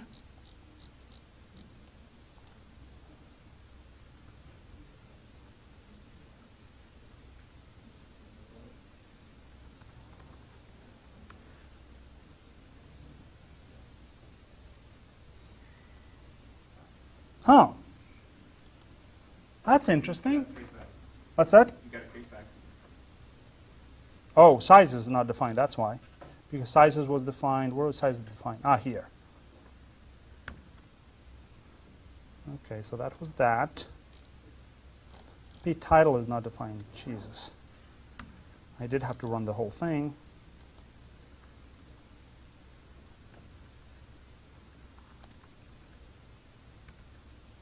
Okay, so this one is working fine. The one without the map. And now let's run the one with the map.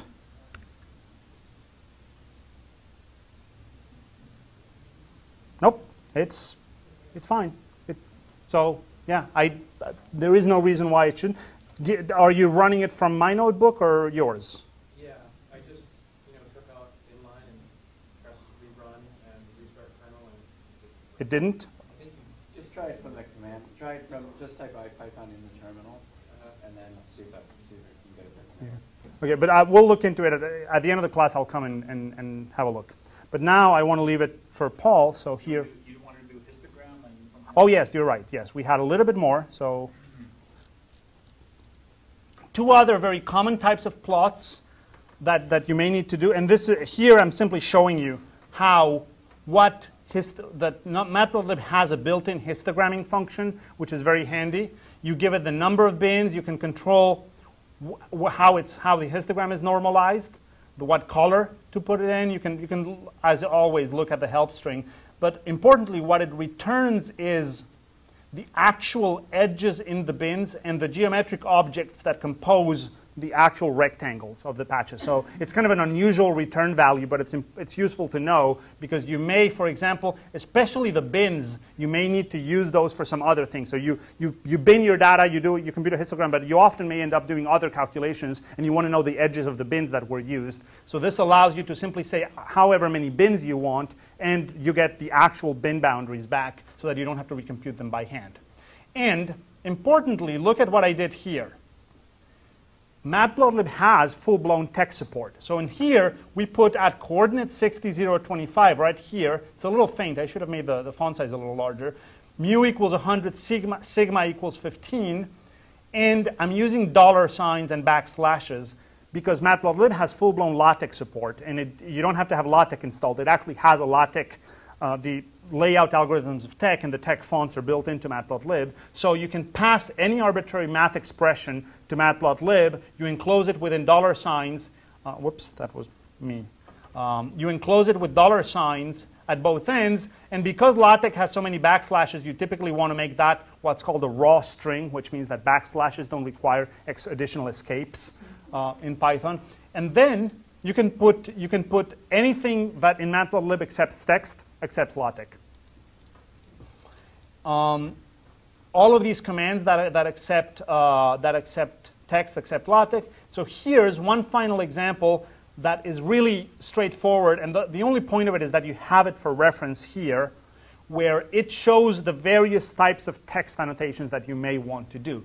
So you have this is what's called the soup title, the super title at the top for the whole figure. The reason why it's different is because if you have, say, a figure and two axes like this, if you say axis set title, each of these will set its title right here. Whereas the figure title is a single one centered at the top of the whole figure. Obviously, with a single axis, they're almost redundant, but there is a difference. Labels for each, you can put text and you can express text. You can put text either in coordinates relative to the axes, or meaning between 0 and 1, so they're fixed position on the screen no matter what the data is doing, or you can position text in data coordinates, so that if you pan and zoom, the text label moves with the data because it's attached to the data. You can put text, and it has the notion of what are called annotations, which have arrow support. And if you look at the gallery, there's all kinds of arrow styles that you can choose so that you can put text and point an arrow to a specific part on your data. So this example is really mostly for your reference. Access sharing, we actually covered this at the beginning. And so I'm pretty much done because event handling is going to be covered by Paul with a separate presentation for event handling and fancier plots. And then we'll come back to images and Matplot and a little bit of 3D if we have time for it.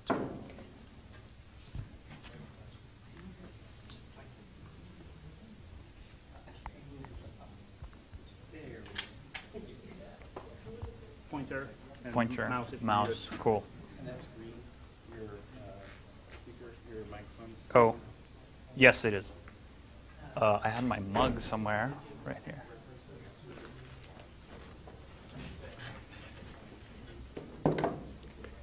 All right, so hey guys, so I'm a little sick and a little doped up, so please excuse my slowness. We're gonna start with the... I'm so sick and dope, y'all. You don't even know.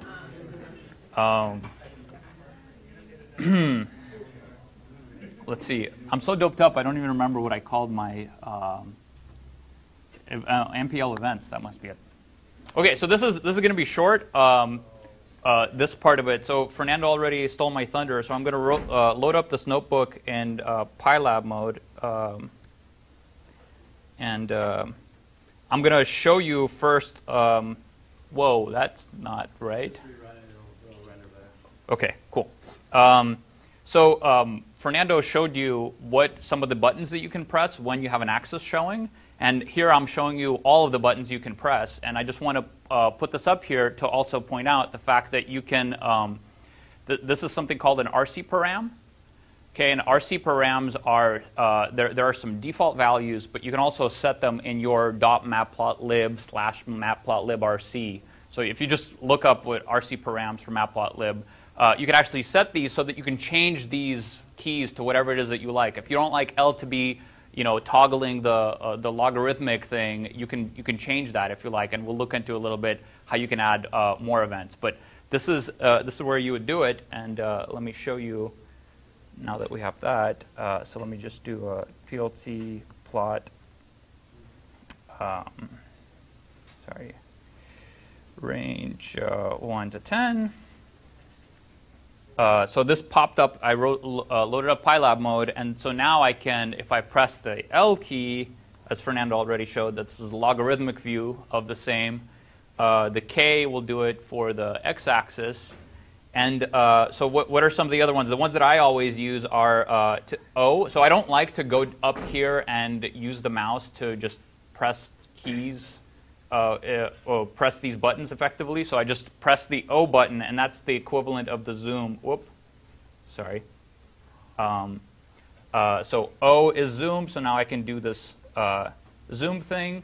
And so I've just zoomed in, and I could go up here and click the back button, but there's actually already a built-in backspace will do it, should do it when it works. All right, how about C? Okay, so C and V allow you to go back and forth, and again, you can set these.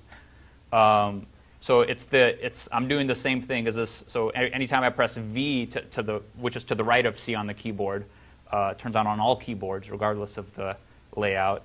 You'll go that way.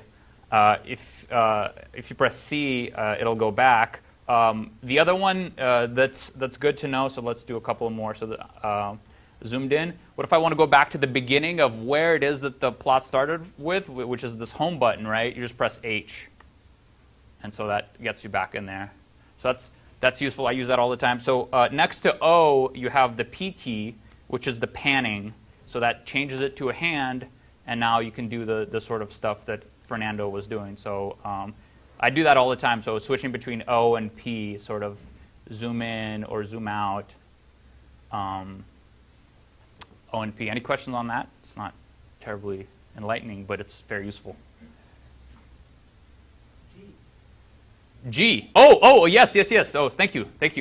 So G is the grid when it works again. Sorry, I guess I'm losing mouse focus. That's what's going on here. Because the mouse is sliding off. So G will set the grid and unset it. And what else did I have? I said O, P, 8, L, G, H, C, V. Yeah, covered them all.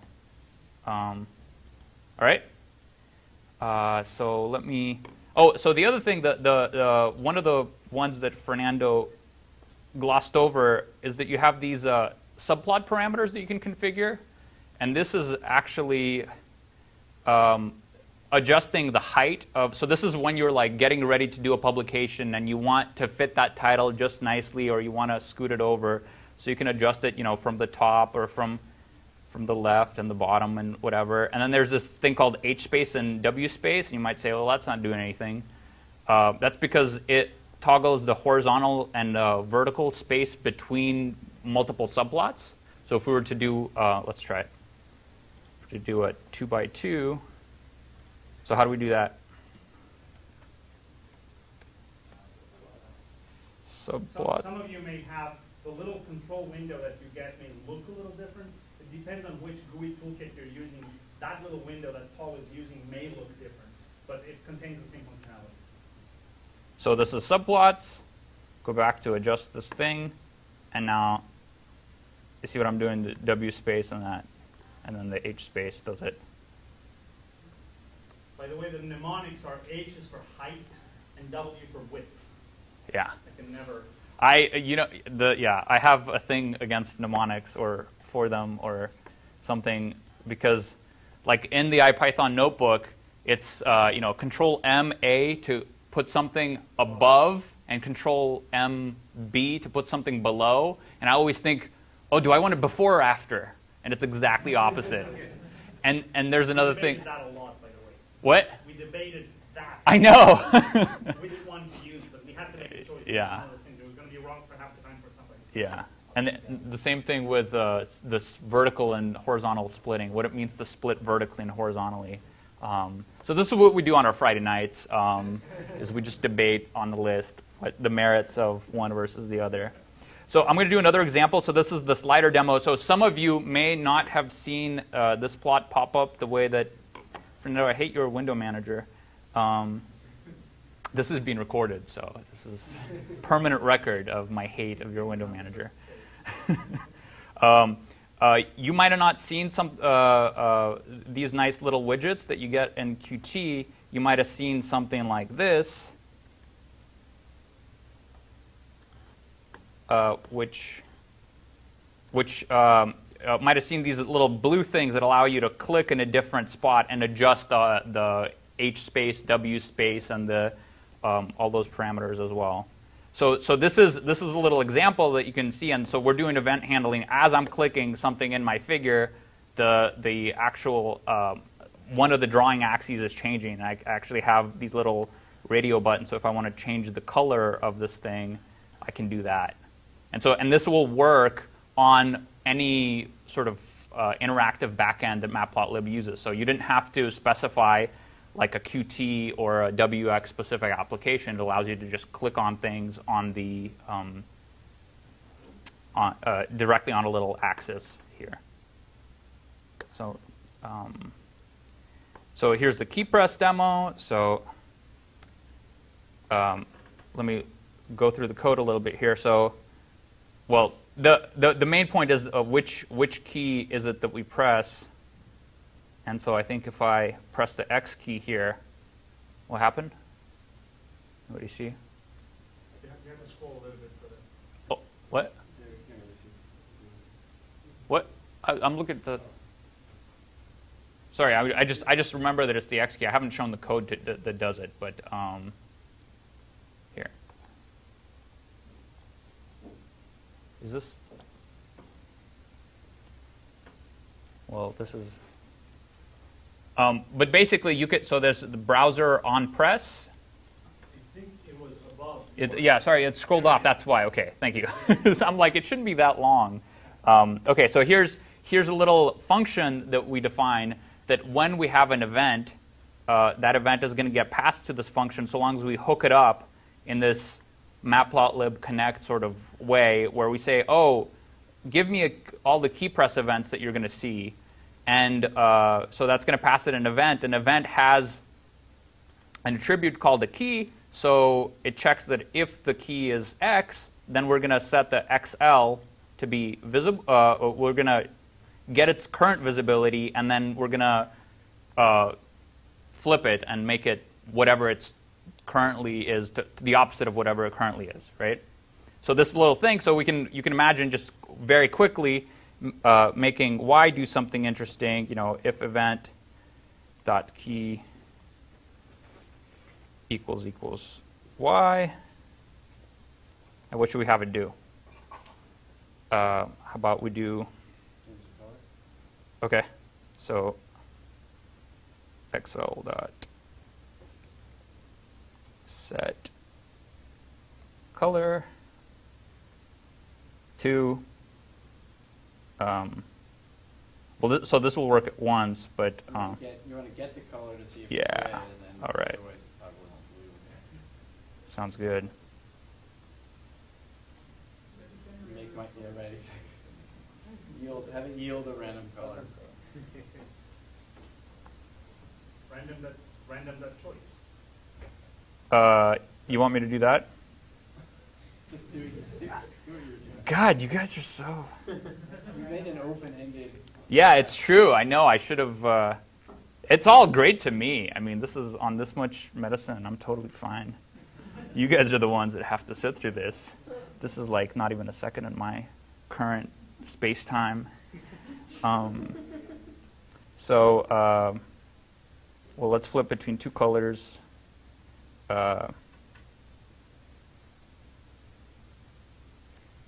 Maybe if C equals red. You know that they come back as a string? I think they come back as RGB. Yeah. Well, if I do an else, well, yeah, you're right. Damn it, Fernando, why do you have to be right? Well, we'll just do it once. Screw it. We're doing it live. Doing it once. All right, okay, We're just going to make it blue.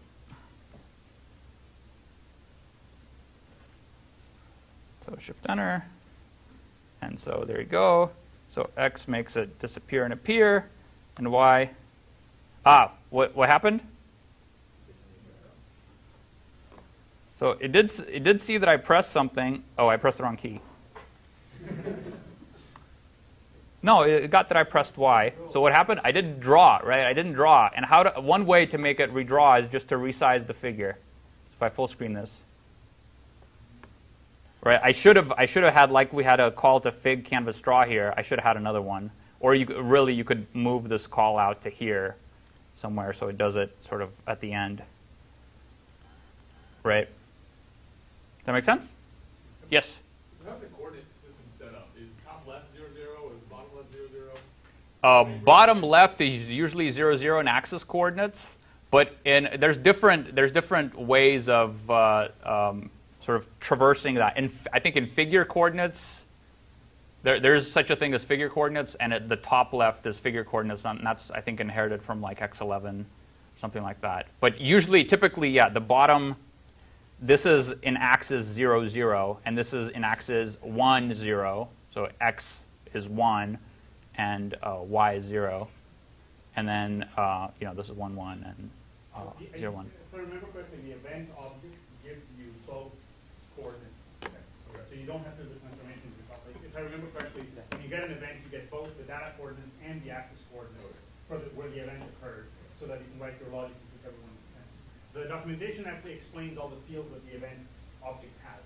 So it has key, data coordinates, axis coordinates, and a bunch of other things.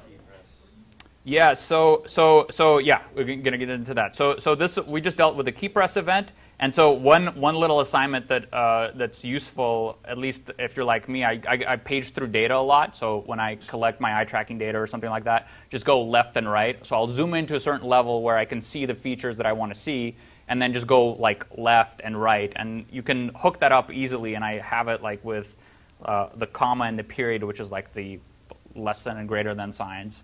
You can easily get the current limit, right, the x lim of the axis that you're looking at, and now update it so that it's one if it's the current width plus whatever it was currently at. So that's a very simple thing. With this demo, you just add a few lines of code, and you've got something that, because you're going to do this, right, you're going to use the object-oriented interface. You're going to be able to just pass a current axis, or you can do something like, if you didn't pass an axis, it's going to get the current active axis. Right? So did that make sense? Or did I just get too excited about this? I got like one nod. All right. So so here's another little. So these are just Matplotlib gallery examples. So you can also hook up not just key press events, but these pick events. So that's a mouse being. Let me just run this. So a mouse being clicked on a data point. So if I click here, nothing interesting happens. But if I click on, oh, sorry, yeah, thank you.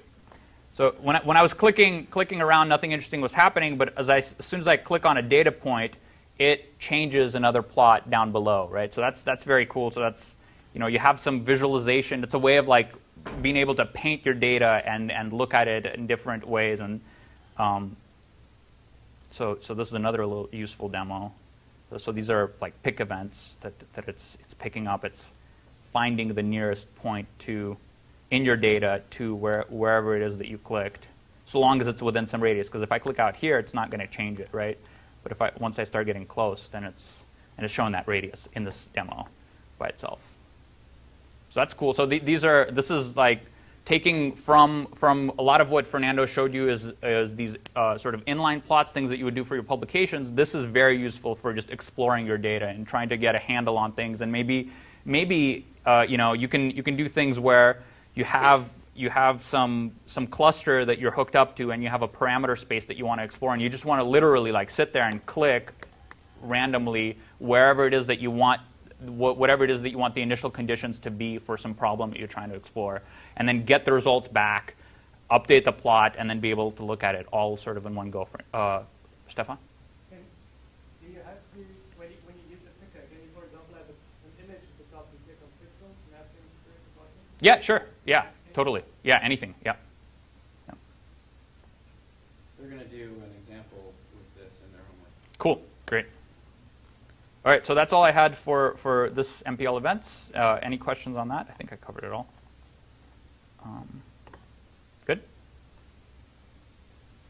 Which one is it? This one? Yeah. Can I close this? Leave this page. All right, so here's the elaborate example. It's going to sort of touch on a lot of the things that Fernando already touched upon, but do it a little bit better. We're going to recreate this full graph in Matplotlib. And it's going to be awesome, I have a feeling. So I'm going to let you take a look at anyone not familiar with XKCD? No, okay. We're all friends here. So we're going to start off with inline mode, right? And first, I'm just going to get the data, and I'm just going to plot it. So let's see what that looks like. Let me do this. All right, so we're inline mode, so I'm going to have all of these. And you have the notebook for this, but I'm just going to sort of broad brushstrokes here. So I'm going to get X and a Y and something called intel and inan for inanity, and I'm going to plot them. And you'll notice one thing that Fernando didn't stress, but is very useful, is that as you plot multiple things, there's this sort of ring buffer of colors that keeps getting updated, right? So that's nice. That I know, because by default blue is always the first one and green's the second one, and the next one will be red, and so on. You can also change this and set your own sort of color ring buffer that you like to go over. So this is a pretty good plot. Let's do some labels. So Fernando already had an example of this. Let's put a legend on it. So I'm just gonna hit that. So I've inserted this label, and by default, that label isn't going to show up unless I create a legend. That label has sort of no meaning. It may have meaning so that when I can look at an axis's lines object, I'll be able to pick it out of like all the labels that are sort of blank line. But so here we've got a legend that got placed right here, and that's not really ideal. So what can we do there? We can look at plt.legend and see, oh, well, does this work? Plus. Check it out. All right, so plt legend takes a argument. So you can specify lines and labels, but you can also do this thing called location, lock. And you can do it as a string or as this location code. I never really use the location code unless I really need to save some keystrokes. But so there is the location called best. So that's probably the best, right? I'm just guessing. So they pay me to do this. Can you believe it? Fernando, how to make it go away? Okay. So we're going to do that. We're going to look at best and see if it does something sensible, and it does. Cool. So best won't always do the best thing that you want because it's not a mind reader, but it does a pretty good job of like getting out of the way for the data that you have. So if we had some scatter plots over here, it might move it actually to the center or something like that, right? Okay, but I'm not happy with this because we don't have labels, so we have to label our axis. And so here I'm using the pipeplot interface just to do X label. I could also do that as ax dot set underscore x label. And so human proximity to cat, we've got that. Everything's relative, right? If we look back on this plot, there aren't really like units here. There is this far and near thing, but intelligence and inanity don't have units. So let me get rid of those. So everything's relative. So I'm going to set the x ticks to be at position 0 and position 0.8, which is sort of the end here. And I'm going to call that, instead of having it display 0.0 and whatever, I'm going to have it display, you know, far here and near here. Paul, yeah. You can, for this kind of demo, the play button at the top, the first cell run. Okay. It's kind of convenient for showing one cell. Cool. All right. And the plays the next one? Yep. Great. Awesome. Cool.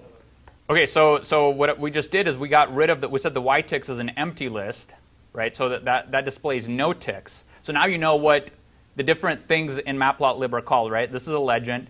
These things are ticks, and the little guys sticking out are ticks, and then they have labels, right? So this is sort of, keep that in mind, because then you can, if you want to change the color of these things or access them later, this is how you would do it. And as was mentioned in an answer to a question earlier, this is the sort of thing where you can, so here we did it just as a list. We assigned where the ticks will go.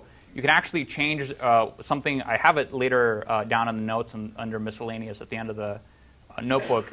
Something called a locator, which decides where the ticks get placed, whether or not they get placed, you know, base 10 or base E or whatever it is that you want, some weirdo thing where you want it one at 1, one at 3, one at 7, and one at 22 or something like that. And so that's a locator.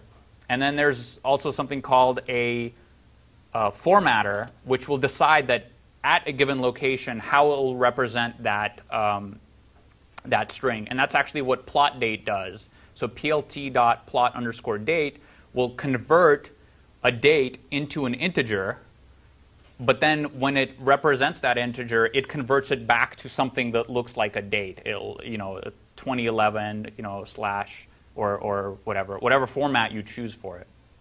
Does that make sense?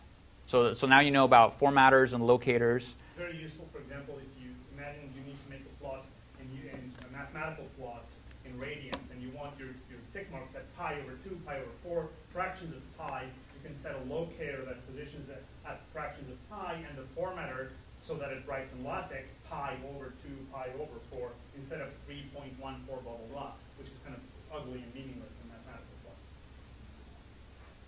Okay. So the next thing that I'm going to do is, if you follow Edward Tufte at all, he hates boxes, and I'm not a fan of them either. So we're going to liberate our axes. I actually have a method that in my own version of Plotlib auxiliary functions that I call in all my projects, which is called liberate axis, that does something like this, which is to get rid of these. Now, these things are called spines that are around the axis, and you can actually display, what we're going to do is we're going to hide them so that they look like they did up here, right? You notice that there isn't there's a box around the whole cartoon, but there isn't a box around these axes, right? So because there's no, it's sort of arbitrary to limit your axes that way. They actually extend that way. And so I'm going to press to play. And so, isn't that so much nicer? It's like you don't have these boxes that are just confining you and telling you what to do. And another thing that I did here was if you were typing along, is I kept around the return of the legend call so that I could do this thing. I could set draw frame equals false. Another way of, let me go through it. So there are axes, like I said, have these spines, and I decided to take the top one and make it invisible, the right one make it invisible, and then I said don't draw the frame, which is the box and the background of a legend. So now, actually, if we were in an active backend and we were to pan this thing, this line would go right underneath. It wouldn't be this white background that's still a box that's around it that blocks you from seeing it. Or you could get the frame and then maybe set the alpha so it has a nice little maybe set an alpha of like half, like 0.5, and then it'll be nice and sort of you could still see it, but then it's just nice. Right? I mean, that's what Matplotlib is about to me. I'm totally high right now. This is great. All right. I don't know how great it is for you guys, but this is great for me. All right, so the next thing that, you'll notice this, this is nice, right? But what is that? What is that? That's not nice. What is that? That's ugly. I don't like it. Does anyone know what it is? It's a tick. Ugh. I don't like ticks. Let's get rid of this nervous tick. And how do we do that? Well, we can just say AX axis, tick just the bottom. Don't tick the top. Tick just the bottom for me, please. And play that. Oh, so much nicer. Just got rid of that tick. Okay, well, legends are nice, but now I have to do this color thing, and if I represented this black and white, and if I want to stay true to what the cartoon looked like originally, I really want to label this line, right? You don't want to have to like look back and forth, and if I had more lines than this, I'd have to keep going sort of like, to the left and to the right, and sort of go to the legend. And legend's not the boss of me. I'm going to do my own thing. And what I'm going to do is I'm going to annotate it. And I'm going to do this fancy thing called keyword arguments. Who knows what keyword arguments are? All right, what are they? Yeah, that's pretty good. Okay, so keyword arguments allow you to, you notice that there's a lot of parameters that you can pass any given function. And so here, this function, we're going to pass it text coordinates, arrow properties, and they have this width and head thing. And we're going to do that multiple times, right? We're going to have multiple annotations, and then later on, I'm going to keep calling annotate down below. So I'm just going to save it into a dictionary. And then the way that you unpack a dictionary to be passed as keyword arguments, things that were, remember we were saying like alpha, Fernando was saying like alpha equals 0.5, you know. So I'm getting some confusion, so let me say what I mean. So the way to do, so normally we would do something like plot 1, 2, 3, whatever, and then, so here's a keyword argument, alpha equals 0.5, right? And I might have multiple keyword arguments listed, alpha 0.5 and color this and that and aligned with so-and-so. And what we're going to do is we're just going to make a dictionary out of those. So where the keys are what the keyword arguments were and the values are what we want them to be. And it's actually, if you use the sort of the dict way of building a dictionary, then it just translates exactly. You can take sort of the same code. And so you make a dictionary out of that, and then the way that you pass it to a function is you do this unpacking using a double star. Okay, so that's very useful. I do this all the time because you end up sort of specifying all these things about how it is that I want an annotation to look like. I don't want to have to pass that and copy-paste that over and over and over again. And it clutters up the code, and you forget what it is that it's actually doing. Where so now we say, oh, it's the no arrow keyword arguments. I call it that because here the head width is a specification of how much of an annotation.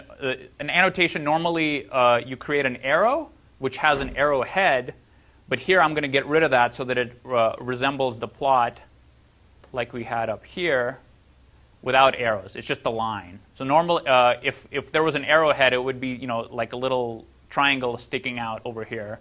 But we're going to go without that, and so you have this sort of label. That? I know that you need to use the double star. If I were trying to do this, I wouldn't. That's a Python built-in sort of thing. So it's a standard procedure way of writing functions of something like this.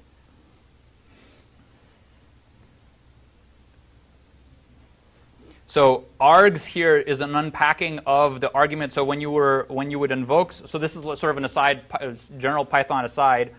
If I were to foo 1, 4, and then t or something like that, that would unpack to args. These things get passed as a list, and here I'm going to unpack this list. So args is going to be a list in this function. And then if I were to specify things like foo equals 30, then that would end up in the dictionary of keyword arguments.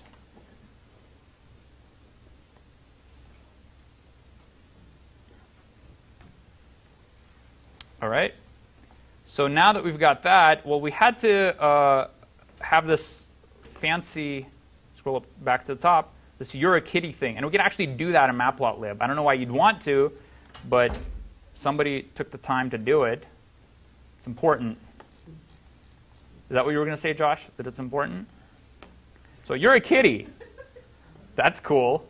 OK, so I just did that sort of for practice so we could have that to look at.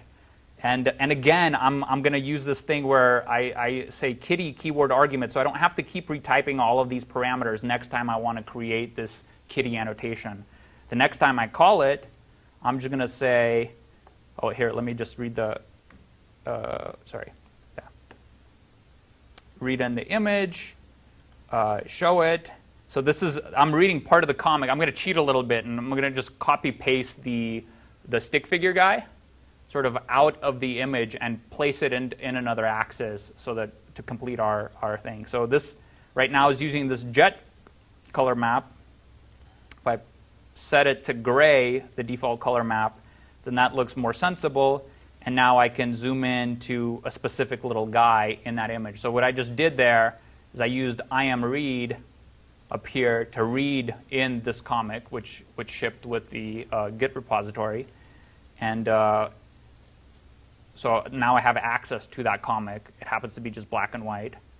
And now I can start adding axes and putting in different parts of the comic, different versions of this guy into it, and then annotating the last one with you're a kitty with just passing it just keyword arguments like that. I didn't have to retype that whole big long thing.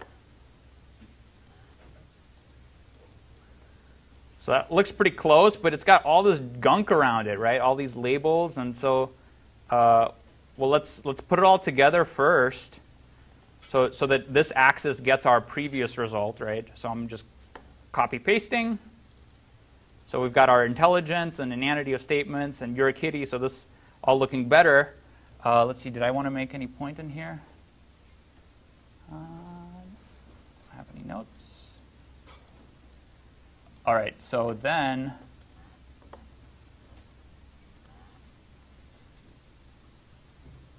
is that just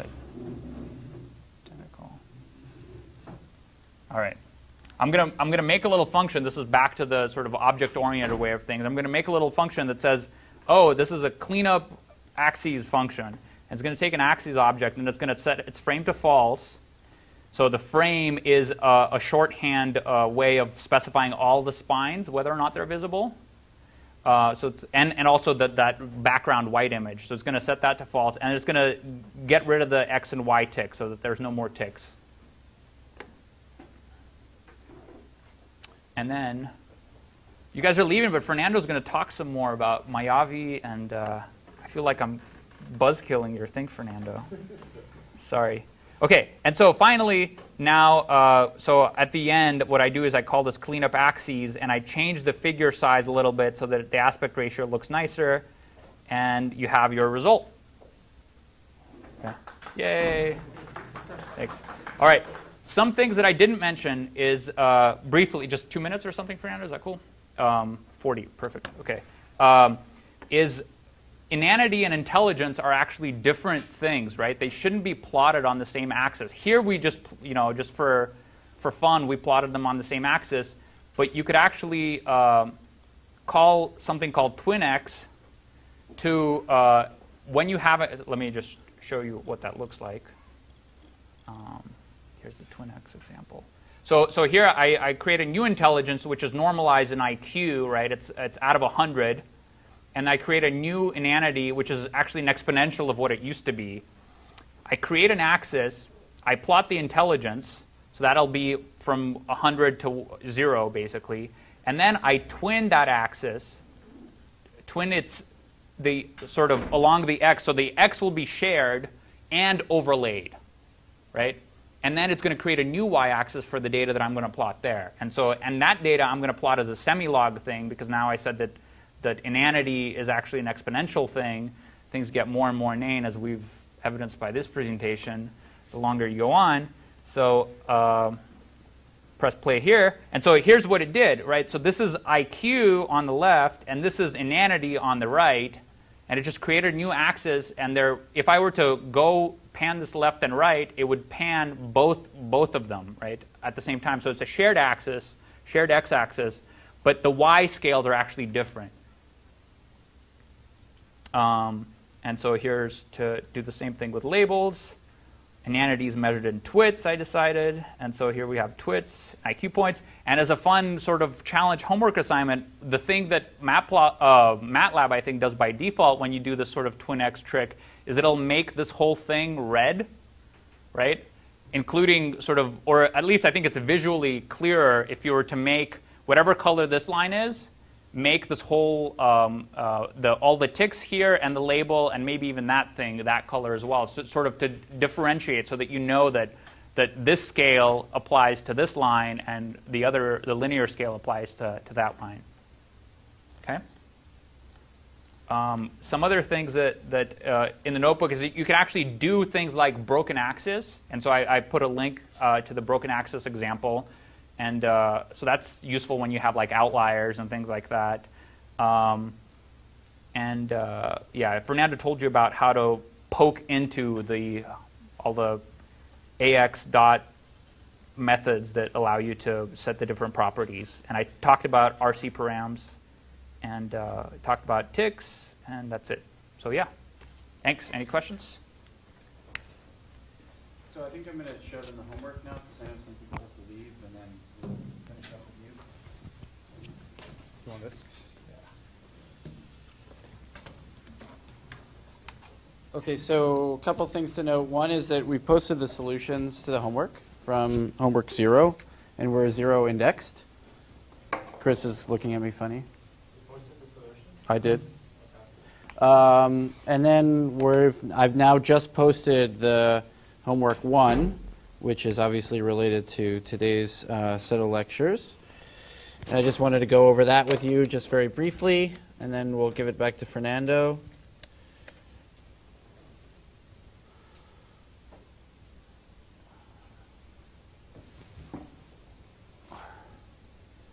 Somehow? Okay. Okay, so homework 1. The first thing is to reproduce a paper, a figure from a paper that you've actually published, if you've published something. If not, try to find a figure like in a recent journal article that you may have read. And your job is to reproduce it using Matplotlib as best as possible. So many of you may have produced it with MATLAB, and then you can just do this fairly trivially, or you may have produced it with some old code, and hopefully you still have the data around. If not, you're not really a scientist. So try to reproduce it essentially purely in Python. And what you'll do is you'll hand back to us the Python code, the new figure, and just perhaps a link on the web or a screenshot of the old figure so we can compare how well you did. And obviously you won't be able to do everything exactly the same way, but try to reproduce it as faithfully as possible. This will give you sort of that belief that you can actually start using Matplotlib to actually make your own figures for publication quality. I think that's an important thing to do. Again, if you don't have your own figure that you're really proud of, or you don't have that data anymore, you should be able to find something on the web that you can reproduce. Okay, so the next thing is to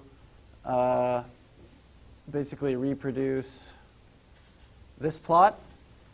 And we've given you the data for that in a bunch of CSV files. And you know, it's sort of, again, a sort of publication, nice looking thing.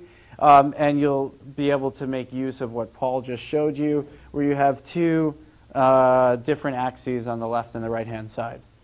So this is really just kind of a grind it through and figure out how to make it look like this. And then the last thing is something called brushing. So I'll show you an example of what that might look like. The idea here is this: we want you to build a data exploration framework where you maybe have sort of a high dimensionality of your data.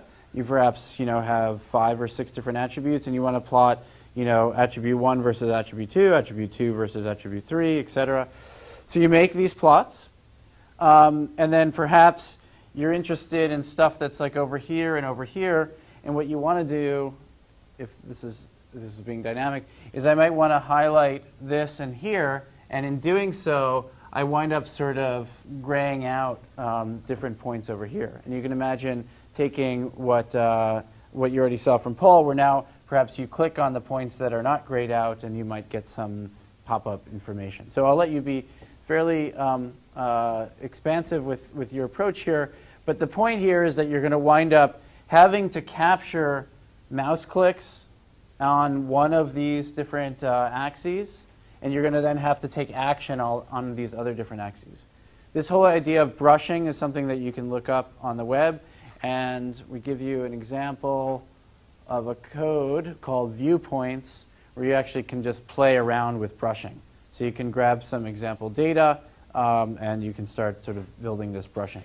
To do that, you're going to have to deal with event registration. And it's a good idea that in the Matplotlib gallery, there's a section of examples on event handling. So grab a few of those, run them first. They go beyond what Paul showed, and you'll get an idea of the kinds of tricks you need for this particular homework problem. And hopefully this will approach something that you actually would actually want to use in your daily workflow. Okay, so I'll turn it back to Fernando. It's pretty clear that we're not going to wind up getting to work on the homework with all of us around. So you can start sending us emails as soon as you have questions. And obviously, we'll wind up having our help session on Friday. We said from 3 to 5? Yeah. All that stuff is posted already on the web, so you don't have to write it all down. So I know it's late, and we've covered a lot of ground. So the notebooks that we gave you have a bunch of this stuff already in them. And we only have a few minutes. So instead, what I'm going to show you is demonstrate one homework problem that I had for you, and I'm just going to show it to you, was this Understanding Images notebook, where your task, and you could try to do it yourselves, your task was to create, okay, now they've all come up. So your task was to, given an image file, to create a window where you could see your original image and pan and zoom around it, but also where you could decompose your image into color channels so that an image, a real image, an RGB image, has a red channel, a green channel, and a blue channel. So decompose them, be able to explore the image so that when you zoom into one of them, you're zooming. So this idea of linking all the axes for all of them with real images. And then doing channel mixing so that you would construct the grayscale, a grayscale image both with a naive image blend and with a more realistic model of the human visual system where the balance of red, green, and blue is different. So that, for example, if you this is what simply averaging the red, green, and blue channels will give you, whereas if you use a better model of how we perceive color, you'll see that you get better contrast. So these are very basic image processing tasks, and I give you a couple of images there to play with, as well as getting an image histogram. I think I failed to recreate an image, so I ended up with the histograms overlaid here. But these were the histograms for luminance and for each of the channels. So you have a notebook in there that has already all of this done, and I provided a couple of image files for you to play with so that you could see what this would behave like. The statement is in the main problem, so have a look at this, and if you finish the very easy homework that Josh just gave you in an afternoon, then you can try to write. Basically, it's a little kind of image explorer that doesn't do any processing, but that shows you how to use Matplotlib for understanding the structure of images. But finally, what we're going to wrap up with, just a quick demo, is with Mayavi. So up until now, we've been looking at Matplotlib, which is mostly a 2D plotting library. It has some basic 3D plots, and you can look in the examples at what it does. But for really heavy-duty 3D visualization, what you want to use is a package called Matplotlib, called Mayavi. And what Mayavi is, it's a beautiful project that uses the VTK C++ library for 3D rendering. and it is really a package for heavy-duty scientific visualization that uses OpenGL for rendering the images, that allows you to do interactive zooming and panning and whatnot. So let me close this. Okay.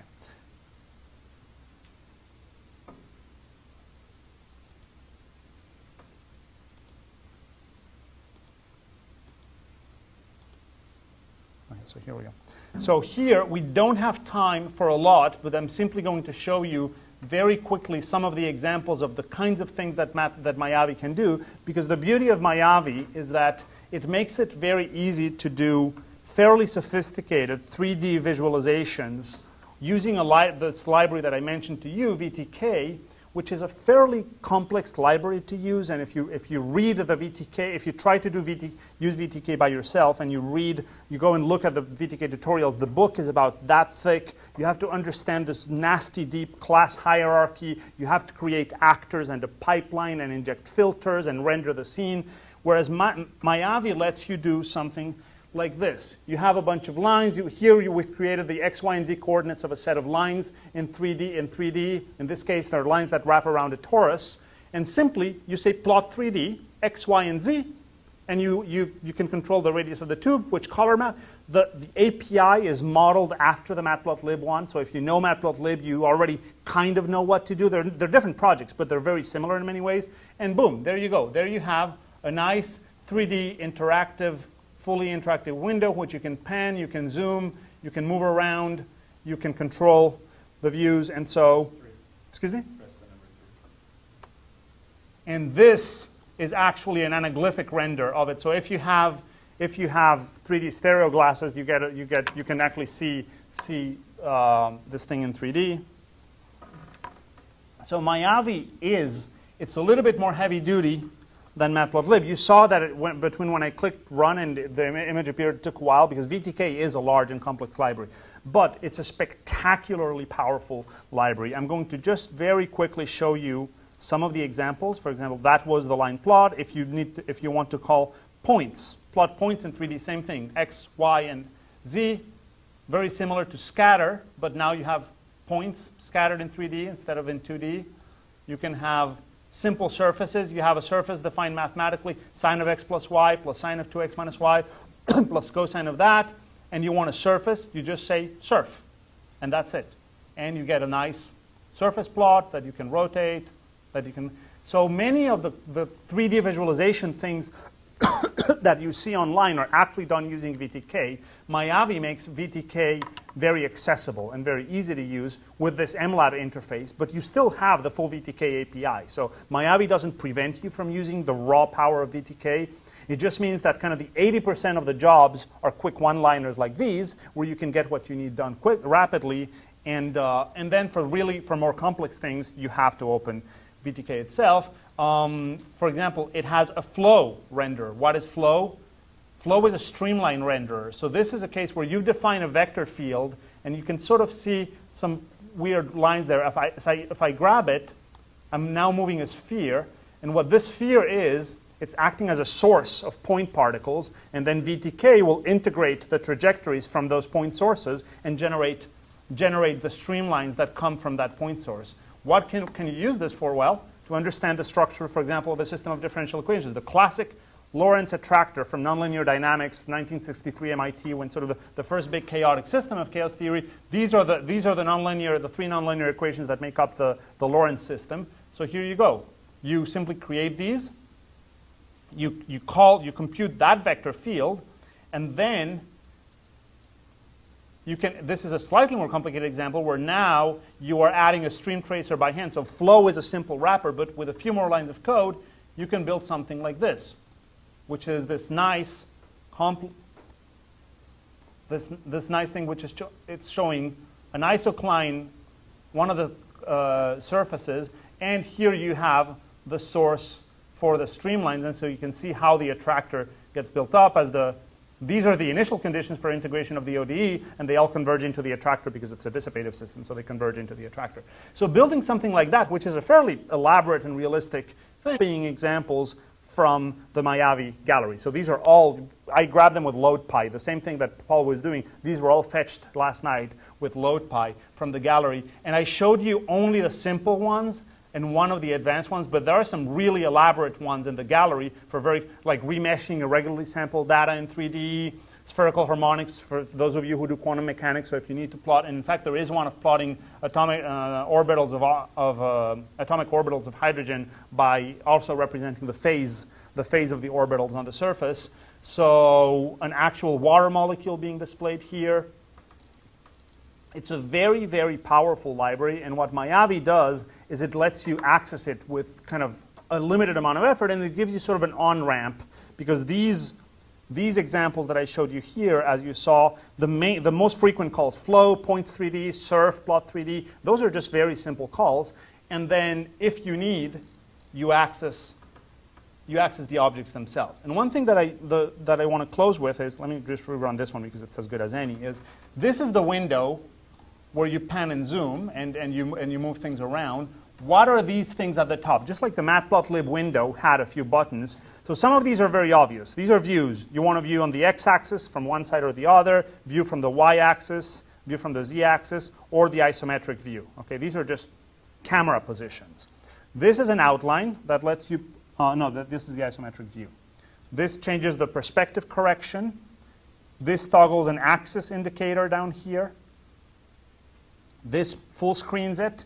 This lets you save, like the Matplotlib one that lets you save. But the most interesting one is this one. That's the Mayavi logo. If you click on this, it takes a minute to come up. What you get is this is everything that Mayavi is doing for you. VTK is structured, the abstract idea of VTK is you build a render pipeline where you put actors. Each actor is capable of doing something. You hook them up into a pipeline, and then you call render on that pipeline. And each actor feeds its output to the next output, and you can inject filters in that pipeline. Well, if you click on that icon, you get the actual pipeline. And now you can manipulate everything you want about the objects in there. So you can choose. You can add new elements to it. You can add new filters and modules. You can add new elements. So this is, for example, this is the isosurface. And if I click on the visibility for the isosurface, you saw it went away. So that was the isosurface that was displayed there, the green isosurface. I can turn it off. So it lets you control everything about the underlying VTK C++ machinery interactively without having to know all of that. So I've read through the VTK book. It's kind of a nightmare. With Mayavi, you need to know very little of it, because between the high-level interface and the fact that the GUI lets you control all these things, most things you need to do with visualization you can do from here. And their documentation does have examples. If you go to the bottom, then they do have examples, complex examples, that use the raw VTK API. So you can dig pretty deep. But if you get that far, it's because you really need it. The point is you have an easy way of getting started with very sophisticated 3D visualization that complements Matplotlib. Matplotlib does basic 3D, but it doesn't do these kinds of fast, hardware accelerated rendering. So that kind of wraps it up on 2D and 3D data visualization, basically with Python. And these are the main tools that most of us use for everything, from interactive one-off things to complicated plots for papers. All right, thanks a lot.